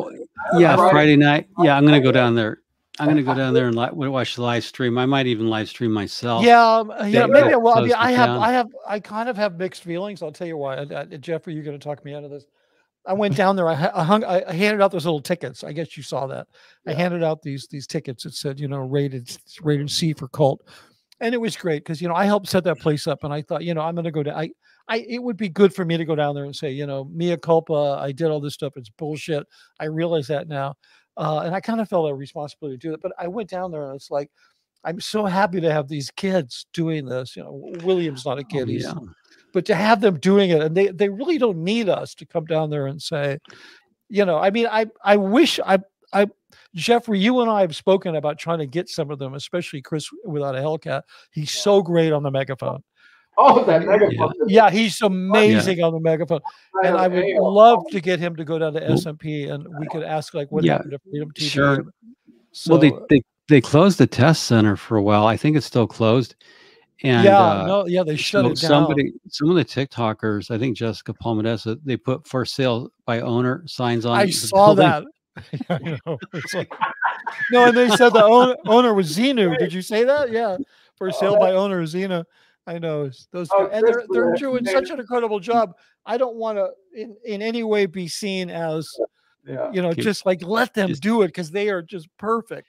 So, but I may go down there. So I had Chris without a Hellcat interviewed me. He's a sweet kid. He's really smart. And I have so much admiration for those guys. Yeah. And it's so great because they never have so many people who knew so little about Scientology other than the fact that it's bad have done so much to shut it down. It's just so satisfying. It's just like the great. It's like kids with cell phones can take down Scientology TV. Yeah, exactly. They spent $100 million. They spent $10 million on a 3-year contract, multi-year contract to get the station, and then all you got to do is show up with your phone, and the whole thing falls apart. It's just crazy. There you go. Yeah, Power Media. Okay, guys. So Jeffrey, maybe I'll see you down. We'll talk later. Maybe I'll see you down there tonight. And so here we go. See you guys.